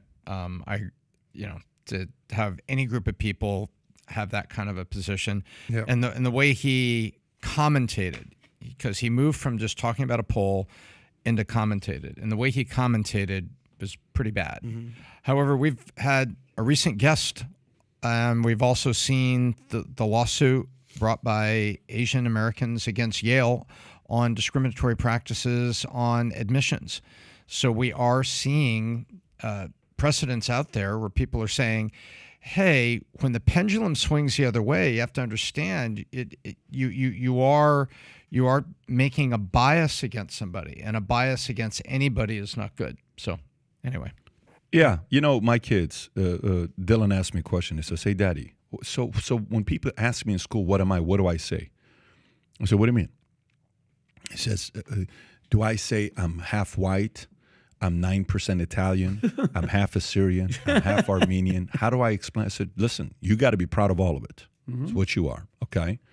You are half American. You have a little bit of Italian in you according to ancestry. I don't know anyone in our family that's hooked up. Yeah. Neither one has said who, but there's some Italian in there. Sicily. And then you got Armenian and Assyrian, and you got to be proud of it all. And that's how God created you, and we get along with everybody, okay? And when they have a Christmas, when we have a birthday party, here's Tico. Tico wanted 55 of his classmates to come to his freaking birthday party. 55? I mean, there's like 3 fifth grades. He says, I want everybody to come. What are you talking about? So we have 55. And by the way, you know what happens when kids turn 11 years old? Parents, if you're listening to this is not cool. I am not a babysitter. Here's what they do when kids turn 11. Parents came dropped off their kids. They left for 3 hours, came back 3 hours to pick them up. No. You know what I'm going to next time? I'm going to give them a bill of freaking $5,000. Yeah. Babysitting bill. Especially with pool, especially with water in listen, the we pool. had fun. Yeah. But the point is, when the kids' friends came, dude, it's like you got United Nations was in the backyard. It was awesome. But it is what it is. I want to go to the story here. Do you have the tweet about El Salvador and what they're doing there to their MS-13 gangs and what happens to their stats? Do you have that video? If you don't, I think I sent it to you on Twitter. It's funny when I posted this. Very interesting what Twitter did all of a sudden. I don't even know if Twitter's or Ilani's even aware of this or not. I'll just send it to you right now. It's got a few million views online. I think it's important for you to see this. Here's the link. It's a Twitter clip to show. I just send it to you. Just go to my own, go to my Twitter, and then go to media. Go to media to the right, and let's see how low it'll let you go. Keep going. Okay, that one right there. Now watch this. Yeah, zoom out a little bit. Okay. Play this clip from the beginning. It's a 1-minute clip. Turn on the audio, please. There you go. Just play this clip and listen to this, folks, and tell me if you think this is a good idea or a bad idea. Watch this. It looks like a sea of skin and tattoos. These images released by El Salvador's government shows the transfer of about 2,000 inmates stripped to their shorts and with their heads shaved to what's been dubbed the country's new mega prison. It just opened.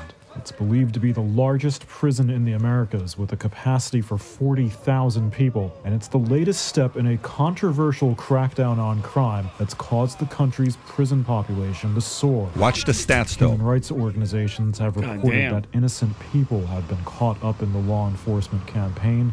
That includes dozens, they say. Notice all their faces are covered, so these guys don't remember them. Last year, the country's president asked Congress for emergency powers to temporarily suspend some constitutional rights after a massive spike in murders attributed to gang crime. It includes that arrests can be made without a warrant and detainees no longer have a right to a lawyer. Private communications of all citizens can also be accessed by the government. Since then, about 64,000 suspects have been arrested. The murder reports fell about 57%. Did you hear that? Last year. Okay, go back 10 seconds to hear that stat again. It's important for the audience to hear that. Go right there and play it. Listen to the stat. The government. Since then, about 64,000 suspects have been arrested. The murder reports fell about 57%. Wow. Okay, so pause it. Commentary on it is wild. This Reuters, for whatever reason, flagged this for me and said, warning. They put a warning on this tweet because it might have sensitive content. I'm like, this is not even my tweet. I'm retweeting a Reuters tweet. What the? And Reuters didn't get the warning. I got the warning. I'll send it to you, Rob, if you want to put it up there. So is this a good idea or is this a bad idea with what El Salvador is doing? 64,000 people arrested. Crime is down 57%. I think it's great. I think it's great. I think people need to go back and take a look at what really happened in California when Kamala Harris was Attorney General, the 3 strikes law, Wackenhut building more prisons there, which is prisons per profit. And you see what happened in California. They were trying to drop the crime rate too. And so I think what they're trying to do, they have this terrible crime problem, and they're like, all right, let's just round up all the MS-13 gang members and let's watch the statistics. And unless they're monkeying with the numbers, you've got a 57% drop in murders. Okay, well, guess what's happening? They're getting the outcome they wanted, and you could debate whether you like the way they're doing it, but this is the outcome they wanted: less murders in their community. Drastic times calls for drastic measures. If and the stats don't lie, 50% murder rate down. I'm sorry, bro. If you look like that and you're doing some gangster shit, bye. I have no remorse. Zero. Yeah. Bye. What is even the pushback here? Can you go? Go to the tweet? Tweet and let's read some of the comments. I think that's the best thing to do. Just go to the tweet and let's read some of the comments.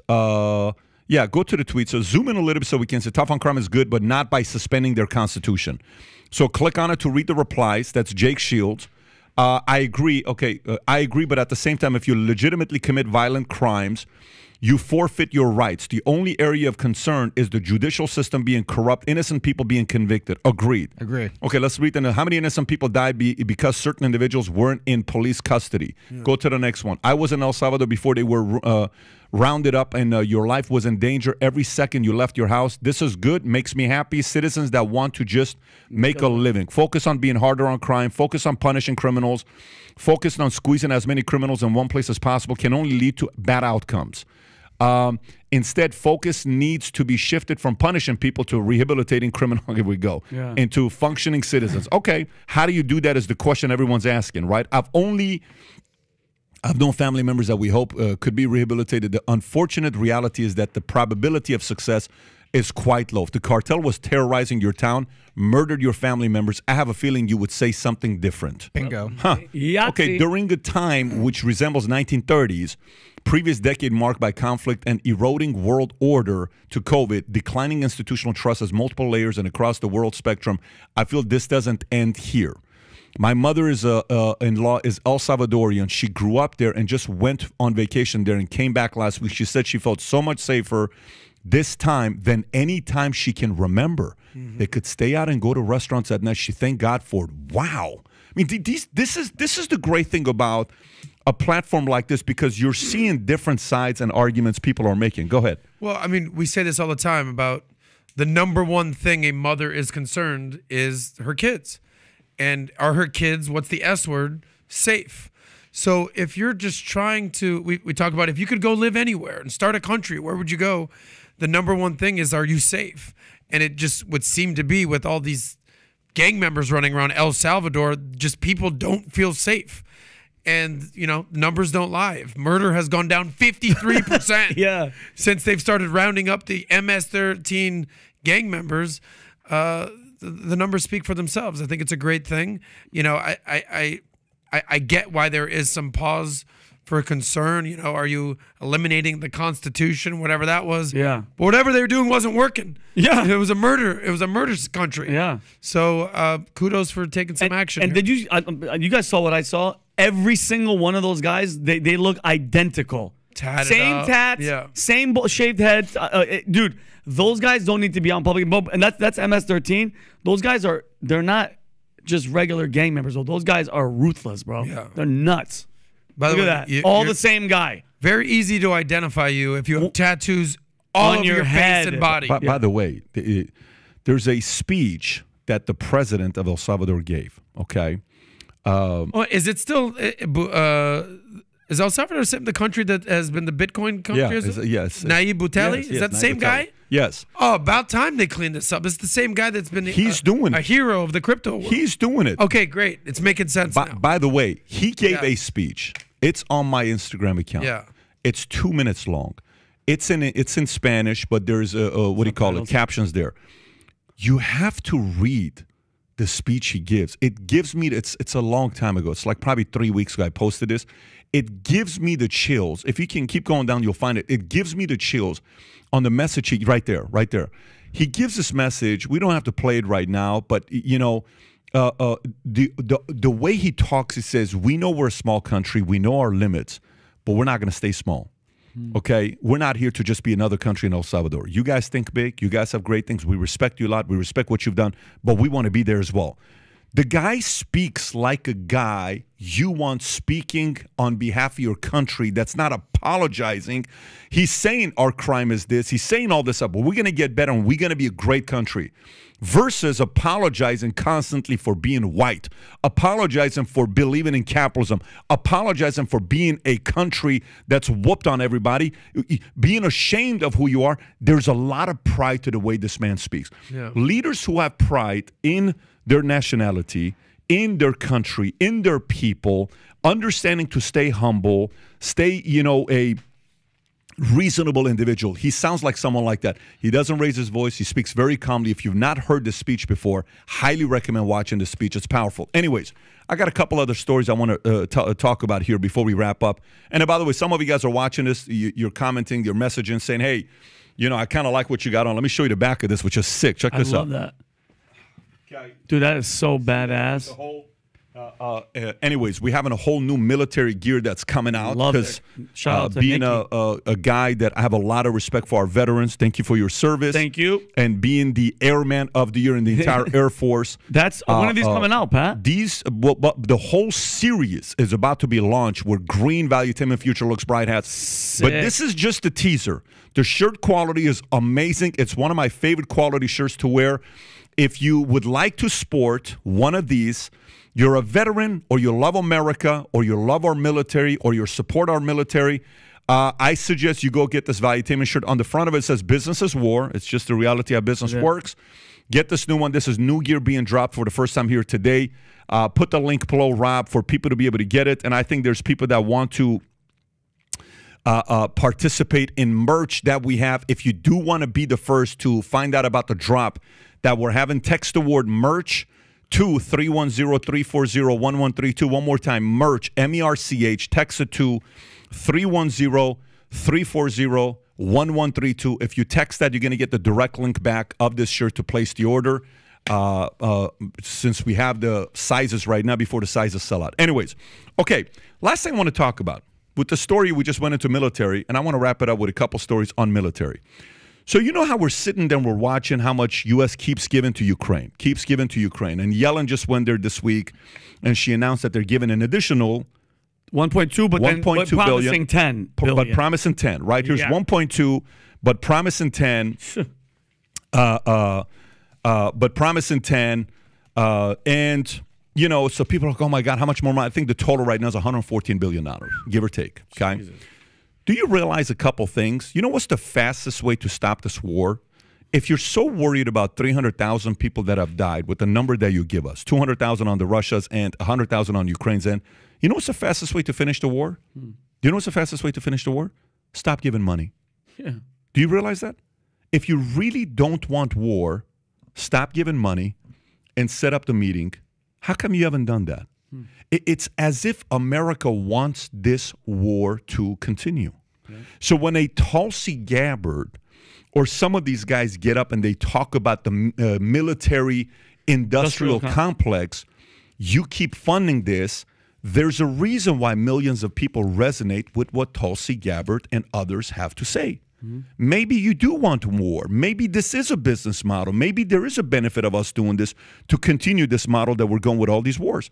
Because if America truly wants no war right now, you can stop the money, you can stop sending weapons, and if you do that, Ukraine has no choice to say, let's talk, let's figure something out, right? Now watch this. If you can pull up one of the things that we've been sending to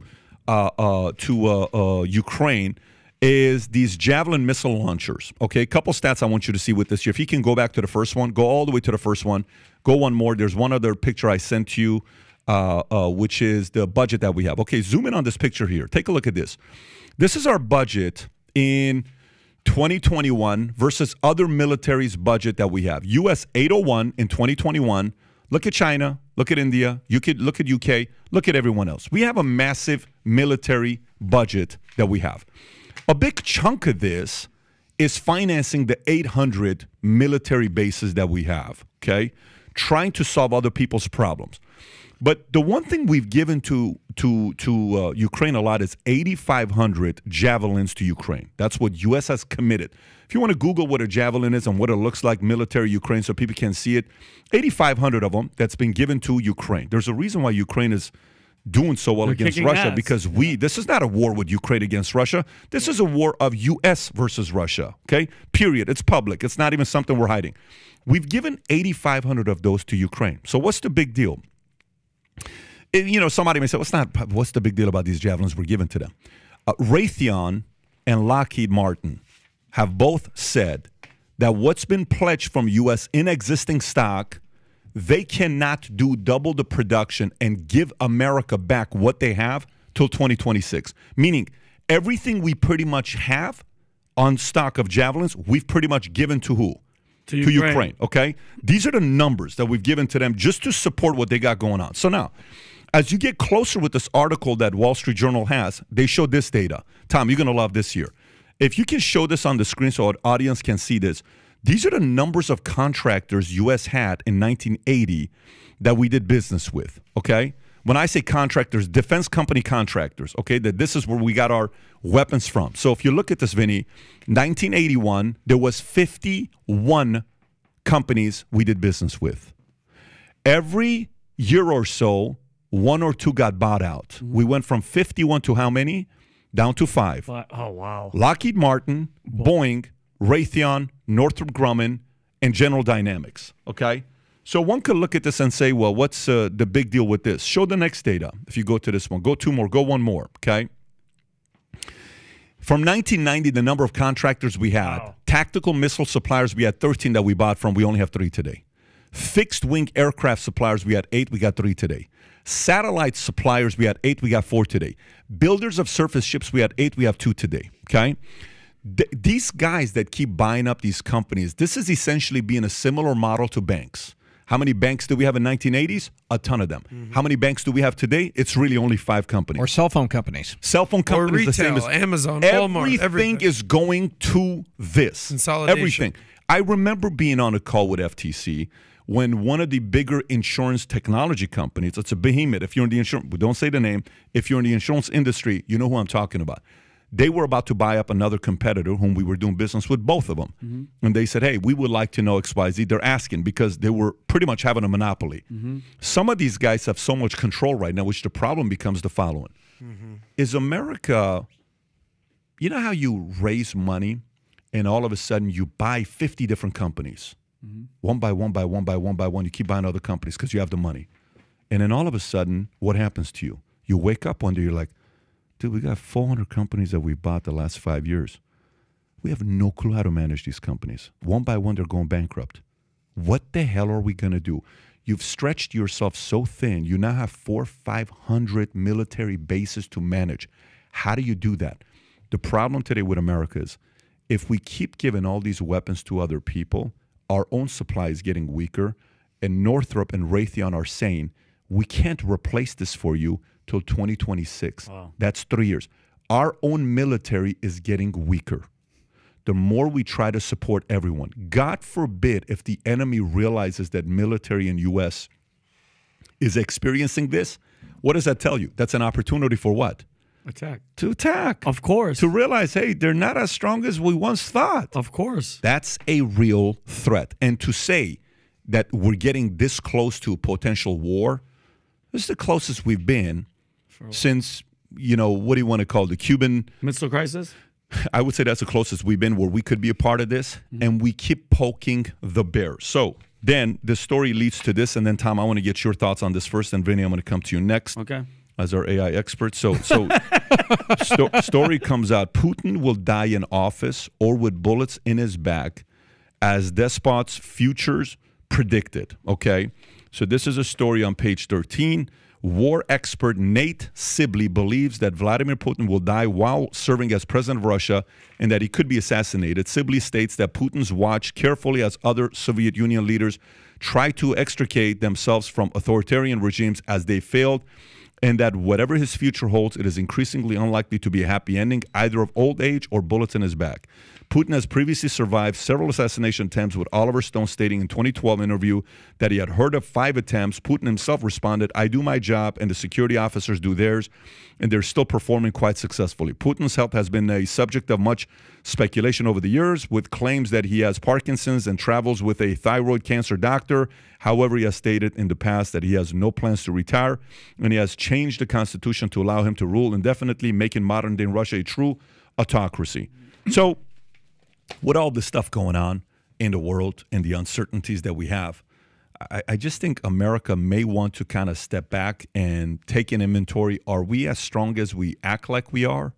Or we have stretched ourselves so thin around the world that this may have given an opening for somebody to say, you know what, if there's ever been a time to attack, maybe this is the time. Obviously, nobody wants to see war. This next one won't be pretty. The goal is to prevent this war. Tom, what are your thoughts on this? Well, first of all, every Russian leader dies in office, because as much as they say, oh, we have elections here. Yeah, right. Your guy serves until he doesn't, right? That's the way that is. And to say, well, he'll either die in office, which is a certainty, or he'll die in office with assistance, because he's going to get shot. I don't think there's really a story there. But what you're talking about is, where's the United States really on the world stage? And I agree with you. If you just unload the cupboard and give all this stuff to the Ukraine, the first thing I worry about is, Ukraine is kind of depleted on their own military, Pat. How do we feel when Russians capture a Ukrainian unit and they get a hold of a couple of these? Now they got our stuff and they can take it apart and figure it out and, copy it. That's always been part of war, is capture the other guy's crap and then reverse engineer it or find out the secrets that are inside his weapons.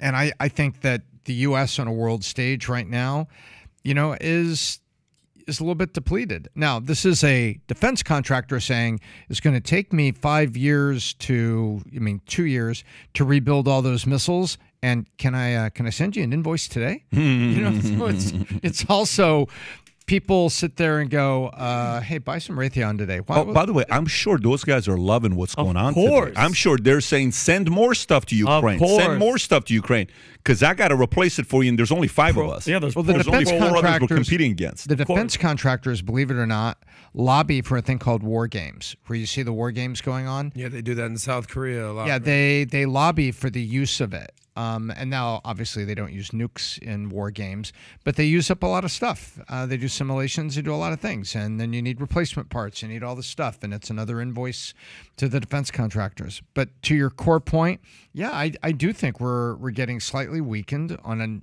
international stage in terms of actual readiness of having the tools that we need to fight. And then we're also, I think, getting weak because, we could do 5 podcasts in a row on the flip-flops on Ukraine. We're just going to hey, it's not our business. It's not our business to here's billions of dollars worth of stuff to fight. Remember where this started? We're not going to get involved in a proxy war and be shipping our stuff over there. Okay, give them some tanks. Remember this? Yeah. It's been a slippery slope. And so I don't think our position looks very strong. We change every 3 weeks, and I think we're weaker on a world stage. I think the best, what's the saying in football? Where the Ravens won 2 Super Bowls. The best offense is defense. Yeah. The best offense is a great defense. Yes. That's what Ronald Reagan said. If we have a great military defense, guess what? No one is doing anything. Now, you know how you create fund account? Like you're like, hey, I have a savings, your investment, your this, and you create a what? You create a splurge account or whatever you want to call it, right? Yeah. You know what the fun account, splurge account is to me? Here's the weapons that we can give to others for support, but we will never touch what we need to be protected. So this is what we need to be protected. Guess what? Yeah. The Javelin, we're hitting shortage. We can only give you 700. We can't give you the whole 8,600. Yeah. Those are the things. As long as we're playing within those parameters, then we can support those that have generally been a good ally to us. I'll just say this. I think we have every right to question the amount of money that is going to Ukraine. Okay.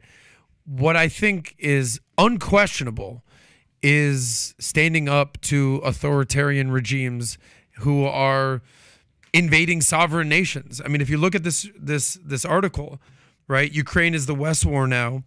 It's not just the U.S. It is the entire Western world, Western civilization, the EU, NATO. Okay, but here it is. The Western alliance's geopolitical adversaries are calculating whether the U.S. and its allies have the stamina and the cohesion to defend, here it is, the rules-based international order that has benefited the West for decades. The future of Taiwan and South China Sea is closely linked to the West's record in Ukraine. So there's precedent, there's rules, there's a rules-based international order. Like we've said before, you can't just go invade a country. What precedent does that establish? So next thing you know, he invades Ukraine, and then it's what? He takes over Kiev, he owns Ukraine now. And then it's Poland, and then what happens? So at some point, the only thing that strong men respond to is the word no. You can't do shit like this, Putin. We have every right to question how much money we're spending. Totally right. But to stand, there's hard power and there's soft power. right now we need to be projecting both. Hard power is actually fighting in wars, but soft power is also standing for democracy. No, nobody. Like, for example, what FDR did to get a third term, you know, and what Putin's doing to get a third term, and what he was doing to, what was his name, Zavalny or Navalny, you know, what was his... in Russia, the competitor of Alexei Navalny, were in the airport on a flight. He was poisoned. It was insane. We're not supporters of that at all, whatsoever. No one is saying that. All I'm saying is, you can't control what your enemy does. You try to. America's tried for many, many years, and some of them they've been able to control. This is not an enemy you can control. We have to pivot on our own, knowing discretionary that we can afford after all our expenses are covered, fine. But our expenses are not covered. Our defense is not covered, and we're trying to solve everyone's problems. Yeah. And we're spending way too much money with this. Anyways, gang, enjoy today's podcast. I believe, well, I'm not even going to tell you what's going to happen next couple weeks. We got a lot of exciting things that's going to be announced. This last week, I had a great conversation with Andrew Tate's lawyer, Tina, which, by the way, the coincidence, we went to the same high school. Shout out to together. Glendale High School. Glendale High School. Oh, She's VHS. Went to literally 3 years apart in the high school years we went to. We knew some of the same people. That's right. And she happens to have been Jussie's attorney, Michael Jackson, Chris Brown, Kush, all these other people. Wow. We had a very good conversation. She's a beast. She's absolutely a beast of a person, a beast of a lawyer. And then I had a good conversation with some of the people on the inside working with Tate. And it's going to be interesting what happens the next 30, 60, 90 days. Obviously, some things that was shared I can't disclose at all.